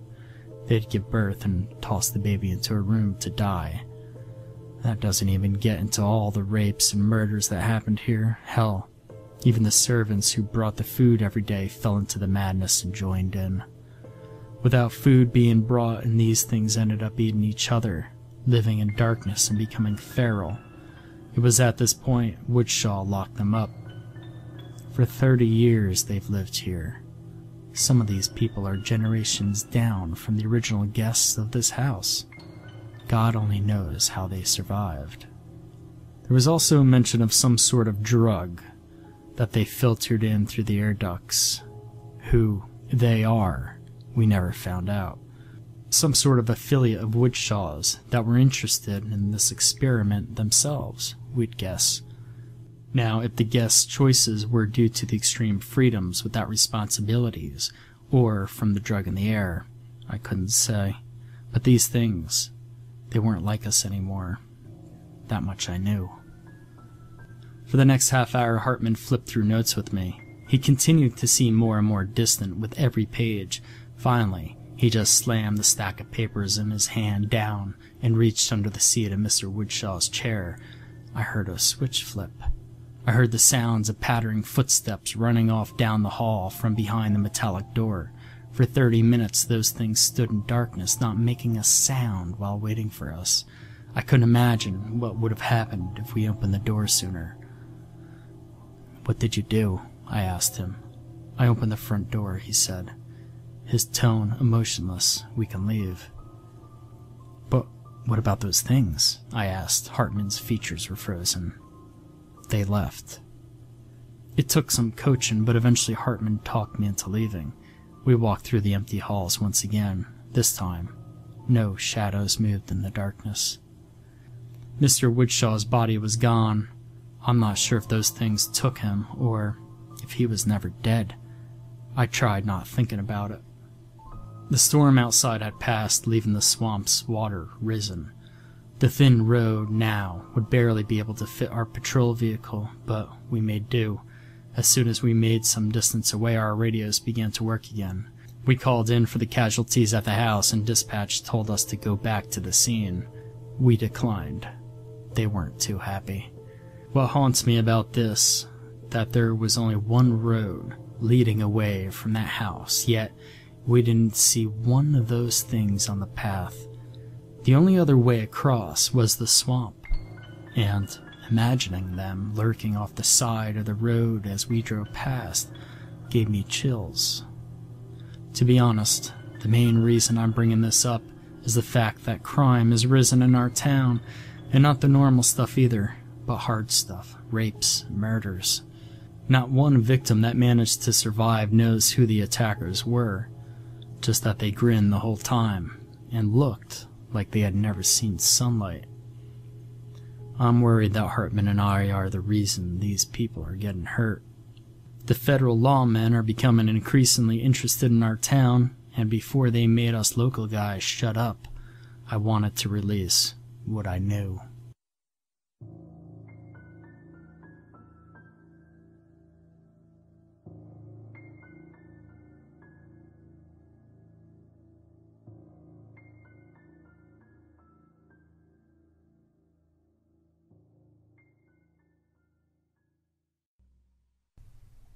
My friends and I used to do a lot of geocaching after our senior year in high school. For those of you who don't know what geocaching is, It's essentially a worldwide scavenger hunt. People will select sites and conceal a geocache somewhere unobtrusive, then post GPS coordinates on geocaching websites, where other searchers can download the coords and locate the cache. Usually, people who have found the object, often it's a chest or something hollow, will leave a note or a small personal memento for future searchers to find and appreciate. There are several types of geocaches, and most of them are thematic in nature. This story begins when my friends and I decided to try a series of purportedly haunted locales within an hour's drive of our hometown. It began innocently enough. Most of the sites had spooky backstories that were, of course, entirely fabricated. So we had a great time scaring the piss out of each other and generally creeping ourselves out. We'd begun searching after the sun had set to enhance the creep factor, but around midnight, most of our large group had dwindled off and gone their separate ways. When we reached our last chord, there was just myself, Rebecca, Kevin, and Evan left, and we were determined to knock it off our list. Rebecca was our guide for the night. She was in charge of putting in the coordinates and reading us the backstory behind each site. So, while I drove, she began reading about the last one out loud to the rest of us. Now, I'm paraphrasing here, but it was something along the lines of, Henkel Asylum, constructed in the early 1900s. The James Henkel Asylum was built to house a burgeoning population of the criminally insane. Men who had committed vile crimes, rape, murder, torture, without signs of remorse, were deemed mentally unstable and sent to this facility for further study and rehabilitation. Once committed, very few criminals were ever released back into society, and those that were usually had been given frontal lobotomies, a popular experimental procedure at the time, or electroshock therapy, both of which rendered the patient nearly brain dead, capable of performing only rudimentary tasks. Stories. Contemporary visitors to the asylum report hearing banging noises, cell doors opening and closing, and hearing cackling laughter that is abruptly cut short. It was pretty standard fare compared to the rest of the sites we'd visit that night, and we naturally had a good time psyching each other out for the next 15 minutes while I drove us to the asylum. We'd all heard about it. It was in our local area, after all, and we knew it had been condemned and abandoned since as long as any of us could remember. So we figured it'd be a great place to run around and be reckless teenagers without risk of getting yelled at by the cops. When we finally arrived, it looked like something straight out of those creepy, cheesy, B-rated movies they show on Sci-Fi. Chain-link fence with barbed wire around the perimeter, 2 guard towers flanking the main gate, which was, of course, chained and locked shut with a big "No Trespassing" sign hanging from it. The asylum itself was decrepit, looking like it hadn't been touched for decades, which was surprising, since we grew up in a pretty nice area, where the lawmakers try to keep everything looking spiffy for the tourists. Needless to say, we promptly ignored the sign on the front gate and hauled ourselves over. Cameras and GPS in hand, we walked toward the asylum. Now, given our attitude towards the previous sites, you've probably gathered that I'm somewhat of a skeptic. I believe that there are paranormal things that can't be explained. Well, yet anyway. But I'm not exactly summoning demons in front of a bathroom mirror. So when we opened up the main door to the asylum, I dismissed the cold burst of wind as just stale, pent-up air rushing out after being trapped inside for so long. My friend's bravado, however, quickly disappeared, and they began shuffling their feet nervously at the entrance, hesitant to cross that invisible threshold. I took point, chivying them along with prodding taunts, and eventually everyone was inside. It wasn't as bad as I thought it would be. Things were relatively clean, and the entire building looked like it had been gutted. The paint was peeling, tiles popping up here and there, and the metal trim near the baseboards of the wall was in desperate need of some rust be gone. But aside from that, the place was entirely empty. No crazy-ass chairs with leather straps, no gurneys laying haphazardly around, just an old reception desk and 2 hallways leading off to the different wings. We explored for a few minutes, freaking ourselves out whenever we heard an old pipe rattle or a rat squeak, but otherwise it was relatively uneventful. Our fears safely suppressed by the presence of each other, we began to get more adventurous, opening doors and peeking inside. The rooms were all empty, of course. Whatever company had been contracted to clear the place out did a pretty decent job of removing any creepy decor. Bravado returning by the minute, Evan and Kevin dropped back without Rebecca or me noticing. They began running around, making noises to try to scare us, which I'm not gonna lie, it worked until I realized they were gone and probably the cause of all the racket. Then returned laughing and breathless to a decidedly paler Rebecca.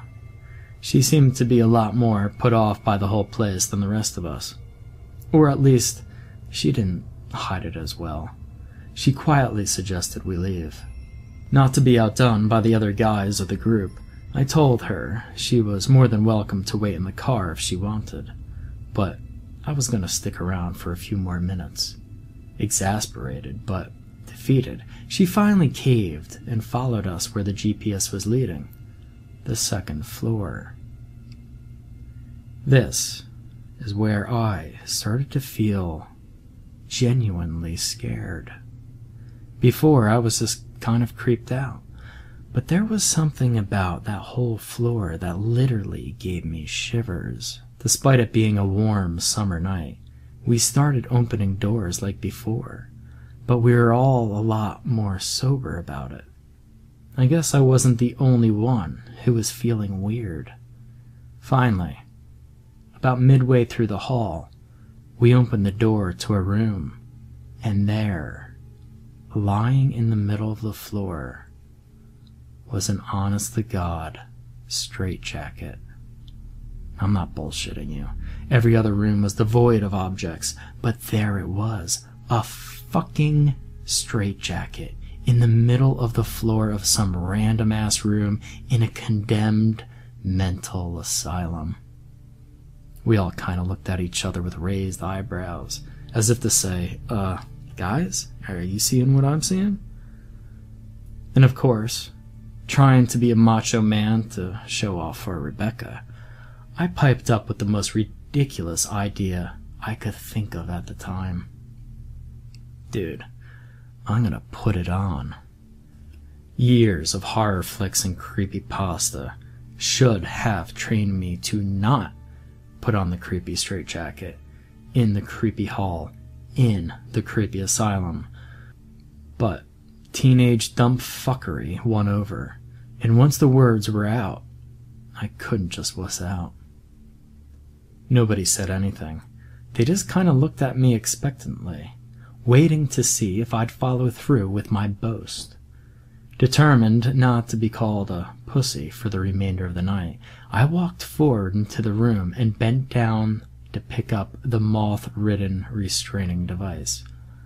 As I got closer, though, I noticed it wasn't moth-ridden at all, but was actually in pretty decent condition.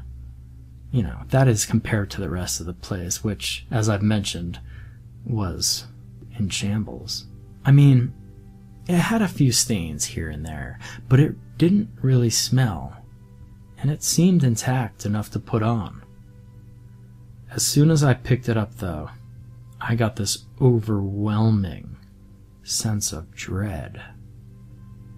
You know, that drop in the pit of your stomach right as you go over the lip of a roller coaster?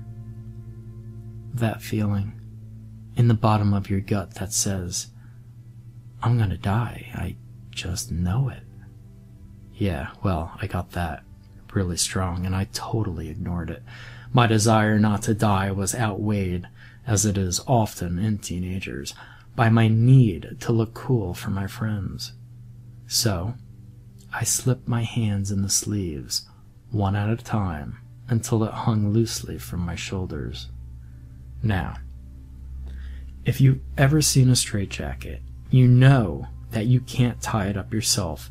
The whole point is to essentially cross your arms across your chest and tie the sleeves behind your back to prevent who's ever inside from moving their arms, presumably to stop from hurting themselves or others.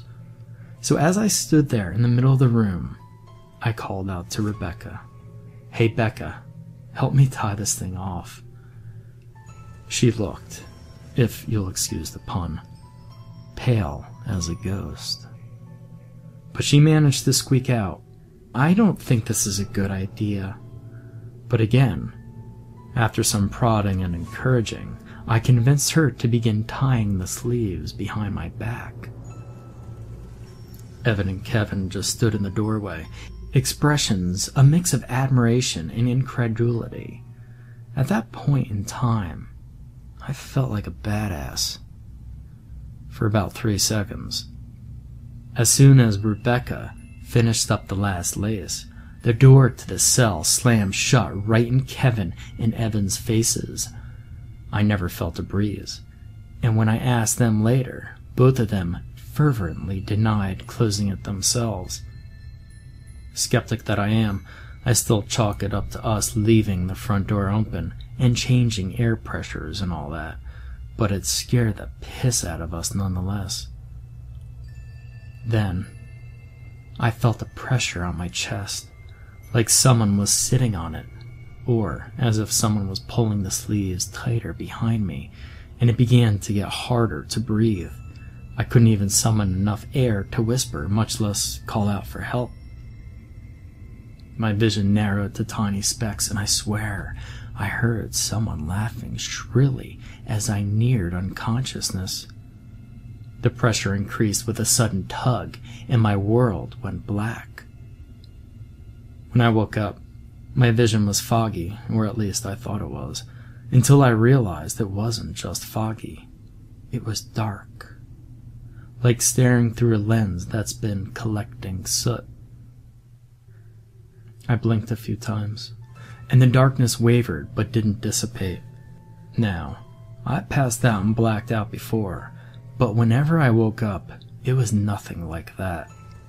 Either my vision gradually cleared up, or it was blurry, but never in my life have I been able to recreate the shadowy haze I saw in the asylum that night.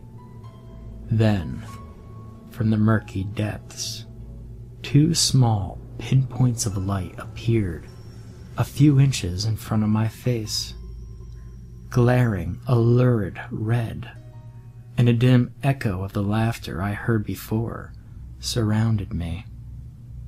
As soon as they appeared, however, they were replaced by 2 brilliant shafts of incandescence, Evan and Kevin shining flashlights down on my face. The last thing I remember hearing before I lost consciousness was Rebecca's scream and the door banging open, which probably explains why those 2 were standing over me with flashlights in hand. I gradually became aware of a dull murmur that I recognized as Rebecca asking me, "Please, please wake up, please, please wake up," as she shook me. She just kept saying it over and over again, kept sobbing and shaking me. When my vision cleared enough, I glanced over and saw that her eyes were completely red, like she'd been crying for a while. Trying to muster some shred of manliness, I found myself speaking in a surprisingly calm voice, given how I was actually feeling. I remember distinctly what I said word for word. "Get those fucking flashlights out of my face, you douchebags." Expecting a laugh or at least some reciprocal insults, I was kind of shocked when they just looked at each other quizzically, seemingly surprised. "You're okay? You're okay?" Evan asked incredulously. "Yeah, why the hell wouldn't I be? Becca just tied the things too tight. I couldn't breathe, so I passed out." "How long was I out for anyway?" I inquired. Apparently, it had been long enough for them to untie the straitjacket, allowing me to rub a hand against my face. Another shared look of disbelief. "Dude," Kevin began slowly, "you've been out for like 15 minutes. We were about to call 911. We kept shaking you. Evan even tried pinching you so hard he drew blood, but you wouldn't wake up." I felt a cold chill run down my spine, and the straitjacket, hanging limply from my shoulders, suddenly began to feel a bit tighter. Hastening to pull it off, I tried not to look panicked as I threw it to a corner of the room. Rebecca just sat there, still shaking and crying a little bit, and in spite of the ordeal I'd just gone through, I had enough sense to go over and try to comfort her. We left that room without a word, geocache be damned, and walked back to the car in complete silence, broken only by the occasional sniffle from Rebecca. The sun started coming up, and as I dropped everyone off at their respective homes, we said quiet goodbyes. Rebecca was the last stop before I finally made the trip home myself. Being the gentleman that I am, I walked her to her door, but she paused at the entry and looked at me in the eye. In the light of the gray dawn, I could see her eyes were still reddened from all the crying. She was very quiet, and she said, "I have to ask you something." "Yeah, sure, what is it?" I said, half expecting another, "You sure you're all right?" like I'd been getting the whole ride home. She surprised me by asking, "Do you know how long it took Evan and Kevin to get the door open?" Her eyes held a look that I could never forget. It was raw fear. Something happened in that fraction of time between me blacking out and them getting in there that had absolutely terrified her. And seeing that look, I realized I was blacked out for 15 minutes. How long was she alone in that room? "No," I replied slowly. "How long?" 5 minutes. They say it took 5 minutes for them to open that stupid door. I was in there and I saw you, and I saw... She broke off, another sob stopping her mid-sentence. At that point, I didn't want to know. I still don't want to know. I gripped her by the shoulders and said firmly, "Rebecca, it doesn't matter. No matter what you saw, I'm here, you're here, we're both safe. It doesn't matter. Nothing bad will happen. I promise." She just nodded numbly, opened her door, and walked inside her house. The next time I saw her, she was back to her usual self, but whenever I bring up that night to her, she freezes up and turns to stone, refusing to discuss it. I stand by what I said before. I don't know what happened in that room, and I don't ever want to know. But I still have nightmares about those two glowing red lights in the darkness, and sometimes, as I lapse into sleep, I hear faint echoes of shrill laughter following me down into the depths of unconsciousness.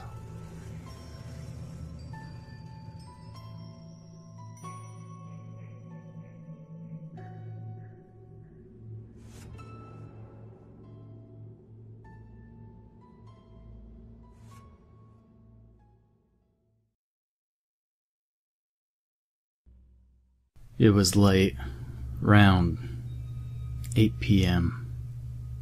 For November, this meant that the shadows of the night were already engulfing the world.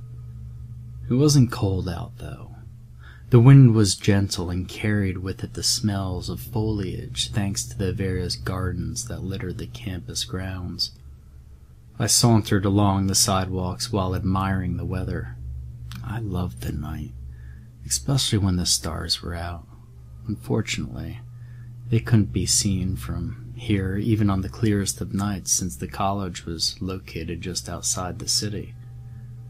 A friendly squirrel suddenly crossed my path, coming mere inches to my feet before looking up at me and chattering as though I had done it a misdeed. It didn't appear frightened at all, so in a sudden motion I stomped at it. The creature, rather than skittering off, lay flat on the ground. I felt that I could possibly kneel down and pick up the creature had I wanted to. However, I had just been attending this campus for months, and knew from experience that this little thing would run off just short of contact. So, instead, I continued on my way. I had a destination in mind, and could not be delayed any longer. Just ahead, along the outer edge of the campus, was the only women's restroom left open at this hour. The campus itself usually shuts down early on Fridays, so I was lucky there was at least one left unlocked, especially considering I had an hour's drive home ahead of me.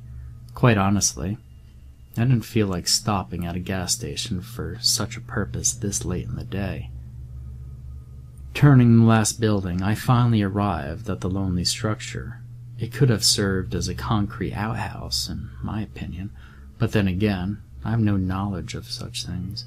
It was just a small building with a single purpose. I looked behind me as a gust of wind caught my attention. The parking lot was a few yards away, surrounded by the flat green lawn of the college. The campus buildings themselves were dark and shadowed, most of which were no longer holding classes at this time. When I saw no one there, I continued on my way.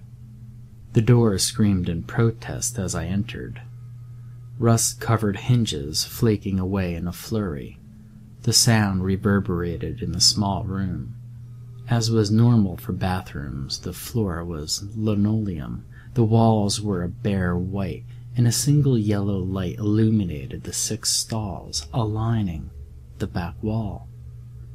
There was only 2 sinks and a single roll of paper towels hanging above a trash bin. I passed by and, as per usual, chose the stall beside the handicapped. I always felt bad whenever I entered the handicapped stall, since it was designed for those who had trouble using the regular toilets. When I was younger, I took delight in the more spacious stall, but now I know better.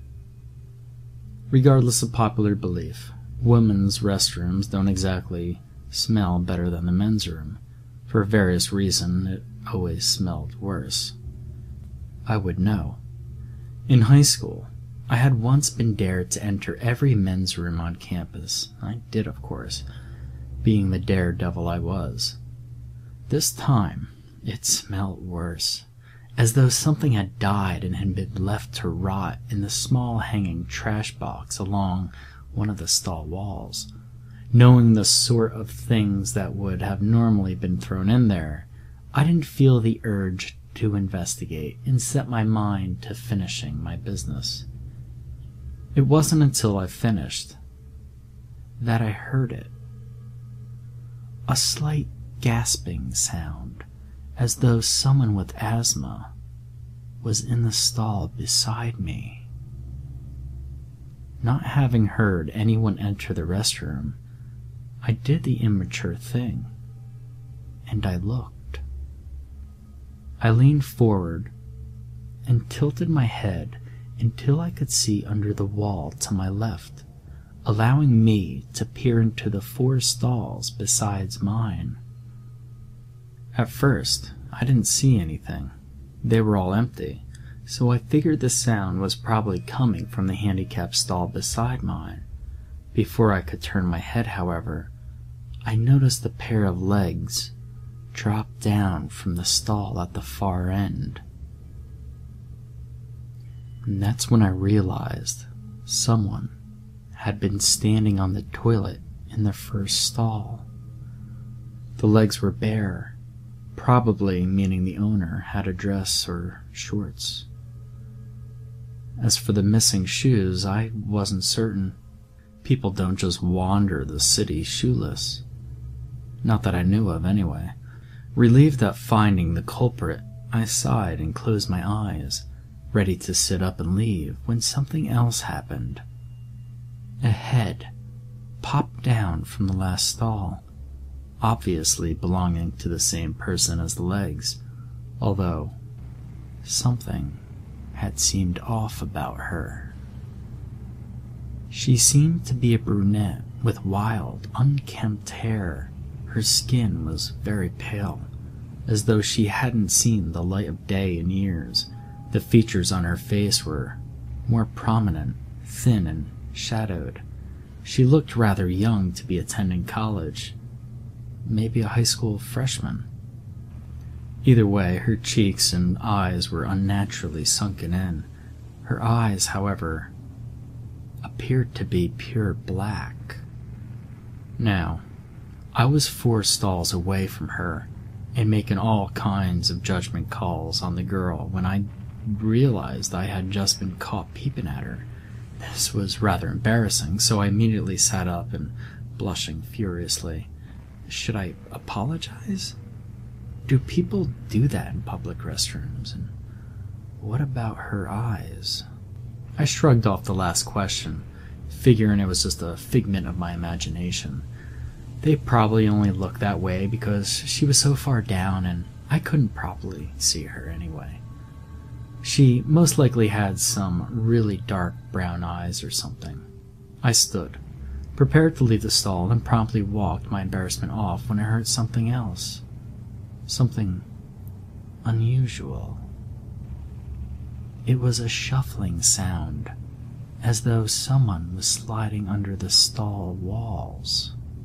The hairs on the back of my neck stood on end, realizing how strange this situation had become. Why would she be climbing under the stalls? Was she autistic and lost? That certainly would explain her appearance. Maybe she wandered away from her guardian and decided to play in the women's restroom? It was never locked after all, even after hours. I decided I'd call the police and report her in case she was a missing person. I also didn't want to scare her off since she looked sickly and the poor thing was probably starving. So, resolving myself, I sat back down and leaned over, only to find the girl looking at me from one stall closer. I originally was going to try and get her name, but stopped dead as my eyes took in the sight of her. Her eyes were black, all right, black as coal. Her skin was pale and cracked in places as though it had dried up and no longer held a drop of moisture. Her throat, which I didn't realize before, had what looked like a slit along it, with some sort of dried, darkened residue along the edges. However, I couldn't make out the rest of her, since it was only her head peeping out from under the stall. I could not identify the rest, but at that point, I didn't want to. This thing wasn't human. Fear gripped me as I sat up. My nerves were put on edge and my breath had begun to quicken. I had felt as though my heart would pound right out of my chest. If I had tried to run out of the bathroom, I would have had to run past that thing. I closed my eyes as images of it leaping on me and tearing me to shreds started to fill my head. How could I get past it? I don't know how long I'd sat there panicking, but I did notice when it started moving again. Although this time, I heard thumping sounds, as though it were hitting the walls gently. My heartbeat skyrocketed as I had tried to remain calm, happy to have already done my business. For a moment, I considered just running past it. It was my only chance since I had no other options. Then I realized something. It stopped. I began to strain my ears to locate the creature by sound, but heard nothing. The gasping noises were gone, and I no longer heard the thing shuffling or banging along the floors and walls. Was it still there? I knew I had to look. There was a chance that it was standing by the exit now, or worse, it could be just outside my stall. I had to make up my mind quickly as I contemplated the possibilities. Eventually I manned up and took one last look under the stalls. I glanced to the left to find the thing missing. So, having unconsciously held my breath, I glanced towards the exit. Nothing. A wave of relief washed over me in time for a shuffling sound to my right to catch my attention. Before I could process what it was, I whipped my head around, fearing it to be staring back at me just inches away from the stall I never bothered to inspect, only to find a pair of hiking boots. It took me a moment to register this. There was someone in the handicap stall. When did they get here? Who cared? There was someone else here with me, and although I had no idea who this other person was, in the wake of that thing, I felt at ease knowing I wasn't alone anymore. As usual, my sense of relief was short-lived once I noticed the gasping sound coming from inside my stall. I froze for what seemed like an eternity before I managed to glance up. There she was. A blast of fetid air washed over me, much stronger than the original stench from before. Her face was contorted in anger. Her wild hair was knotted up and flying about her head as those dark pits sneered into my very soul. Her mouth was molded into a fierce grimace, crackling her lips and revealing rotted teeth. It was then, while looking into that monster's eyes, that I came to a revelation. It was hungry, and it wanted me. That thought was the only motivation I needed to make a bolt for it. I slammed so hard into the stall door that the lock broke clean off as I stormed through the exit. I wanted to run to my car, to drive home, to curl up in bed and pretend it was all a bad dream, and I would have, if it weren't for the girl I nearly ran into. We nearly collided, but I managed to swerve out of her path just in time. The girl was wearing a trendy mini jacket, slightly torn jeans, and a white tank top. She gave me a strange look before going into the restroom. I should have said something. Maybe warned her of what awaited in there, but as I stood once more straining my ears to hear the slightest of sounds, silence fell upon me. A few more moments, and I began to piece everything together. Realization flooded my thoughts as things began to make sense. Whoever was in the handicap stall must have had their feet pulled up when I first walked in. They were probably recording the sounds, hoping for screams, or worse, they were filming me in the stall. The other girl was probably some really well-dressed actor who was there to scare the crap out of any poor soul who wandered in. Well, screw them. I turned on my heels and hurried to my car. Cell already out. I informed the police of the dirtbag who had been filming me in the stalls. I knew that filming anyone in the bathroom, prank or no, was illegal. They said they'd look into it, and I was able to drive home worry-free. Oh, how I regretted that. The next day, I arrived on campus, only to find it locked down and swarming with cop cars and officers. A girl had been murdered in the women's restroom last night. Estimated time of death, 8:34 p.m. It was the girl I had run into. Apparently, there had been a series of murders in the city. A man had been spotted on some of the sites leaving the women's restroom where the girls were found. He would apparently wait in the handicap stalls until the girls headed for the sink to wash their hands. Then he would come out from behind them and slit their throats. Whatever that thing was in the restroom, it had saved me.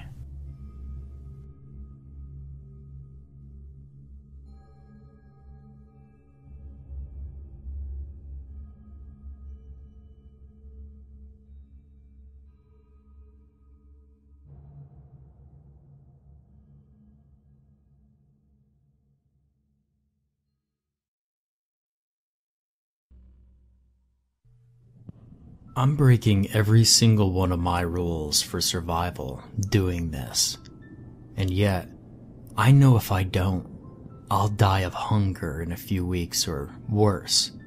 They'll find me when I'm sleeping and carry me off to where they dwell, nestled in the tunnels beneath the city. I stare into the abysmal depths below me. Nothing to make out but the now motionless escalator stairs, poking their way out of the blackness. I take one last deep breath, savor the clean, crisp February air, and make my way down to find Nate. Nate's the greatest survival tool any scavenger can have. A full-bred German shepherd who can hear a pin drop a mile away and smell danger just as far. I found Nate in an apartment on the 6th day of the crossing, as it was termed by the media at the time. By this time, the portals had opened across the planet in every nation, and all manner of demon began to cross over. I had hidden in my apartment for as long as I could, but I'd been too scared to leave to stock up on supplies in the first days, and had nothing but a Nutri-Grain bar and week-old milk lying in the fridge. I had no choice but to look for food. I searched the apartments around my own, tiptoeing from one to another, almost vomiting at the chaos and gore left in each one, finding little or nothing in the majority of them. In number 304, where I had seen a young family with a little girl move in the month before, I found canned food and bottles of spring water. The carpet was soaked in blood, but there's no bodies. I now know where they were brought and what was done to them, and thank God I didn't know at the time, or I would have never left the building. In what I took to be the young girl's room, I heard whimpering coming from a small cabinet by the bedside. As I opened the small sliding door on it, I found a puppy, no more than 10 or 12 weeks old. Immediately, I fell in love, which is a rare thing when you're standing in an apartment block caked in the remains of its tenants. Ever since, he's been my closest companion, but no less than 20 minutes ago, one of those demonic spawn grabbed him as I was searching a broken-down ambulance near the hospital. I heard a short, painful whimper and rushed out to the street, only to see the gangly, malnourished limbs of one of their stalkers vanish into the entrance of the subway on Groton Street. They don't kill and eat animals the way they do humans. They use them, changing them into one of their own, altering their bodies. Dogs are always favored for their tracking skills, and have marked the end for many a survivor. And that's why I have to find him, if not to save him, but to release him from the torture and cruelty, that bondage that these things entail. The further I travel down, the stronger the smell of rot and decay becomes, leaving a sickly, bitter taste in the back of my throat. In the past, I would have vomited or had to smear vapor rub on my upper lip to withstand it, but now I've become so accustomed to it, it's like second nature to me.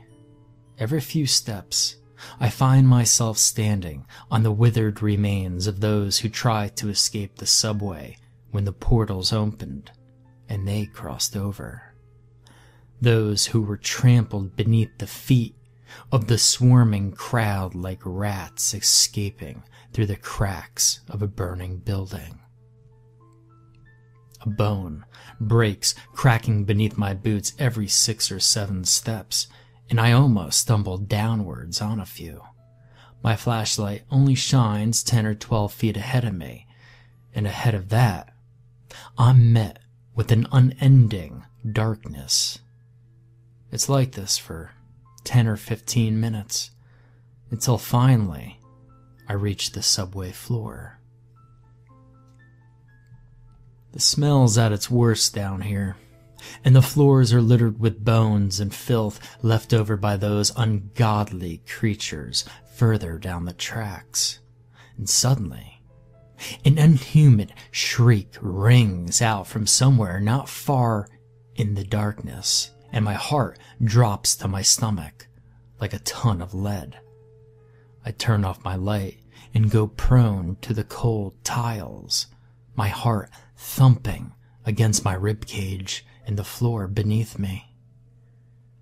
And I hear a soft pitter-patter running along the ceiling somewhere to my right, and listen as it vanishes almost certainly down the tracks into the depths, perhaps to alert its demonic brethren further down.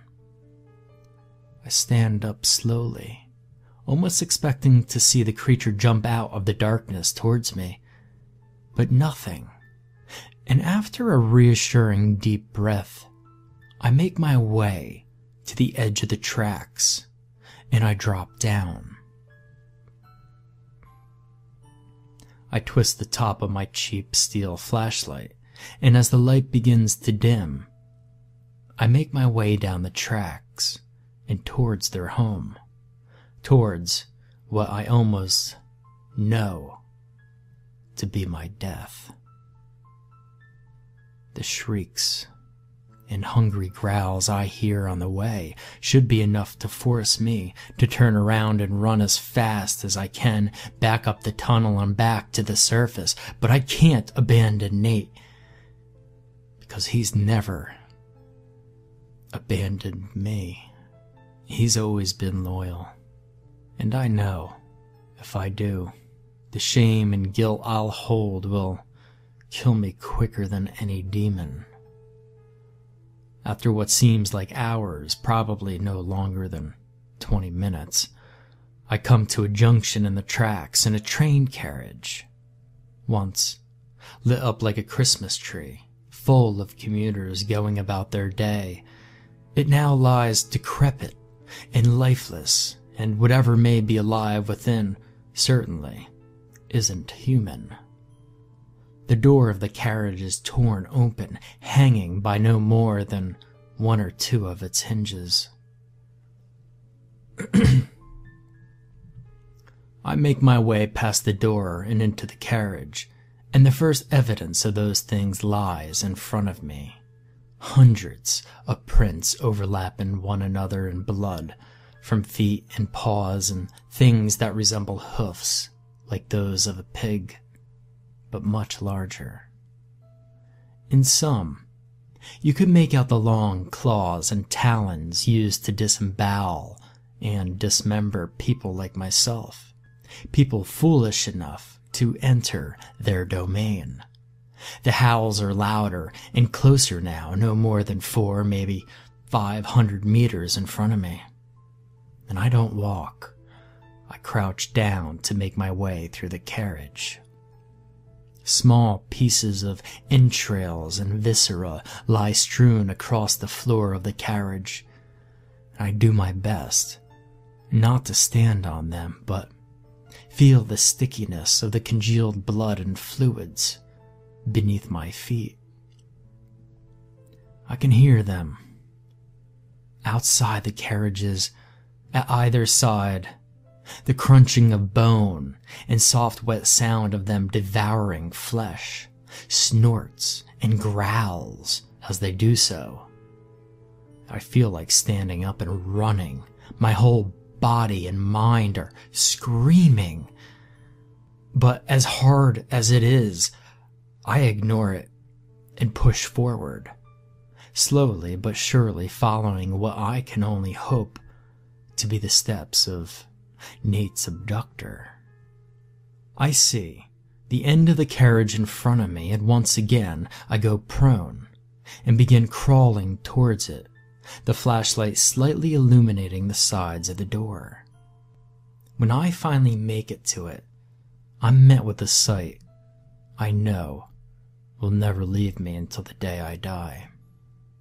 In front of me, facing away, crouched over Nate, the figure of a stalker, the skin of its back pale with sickly green hue, sores and scabs appearing at intervals across it, and its spine jutting out beneath its irregularly long body. Its gangly arms lie by its side. It reminds me of a ghoulish painting I had once seen years before, The Crossing, in a basement close to my old home in Boston, by an artist called Pickman. In front of it, all around, lay numerous piles of bodies and body parts, and atop and between them, demons of all kinds, horns and snouts jutting out from between the mess, while others were covered with thick, dark fur slick with blood of those poor souls brought down here. Near the top of the closest pile, 8 or 9 meters in front of me, a demon lies face down with appendages like that of an insect connected to a body which, although malformed, appears human. But all recognition of humanity fades away as I see the antenna on its head, like that of a mantis or a beetle, its head buried in the torso of what looks like the remains of a woman.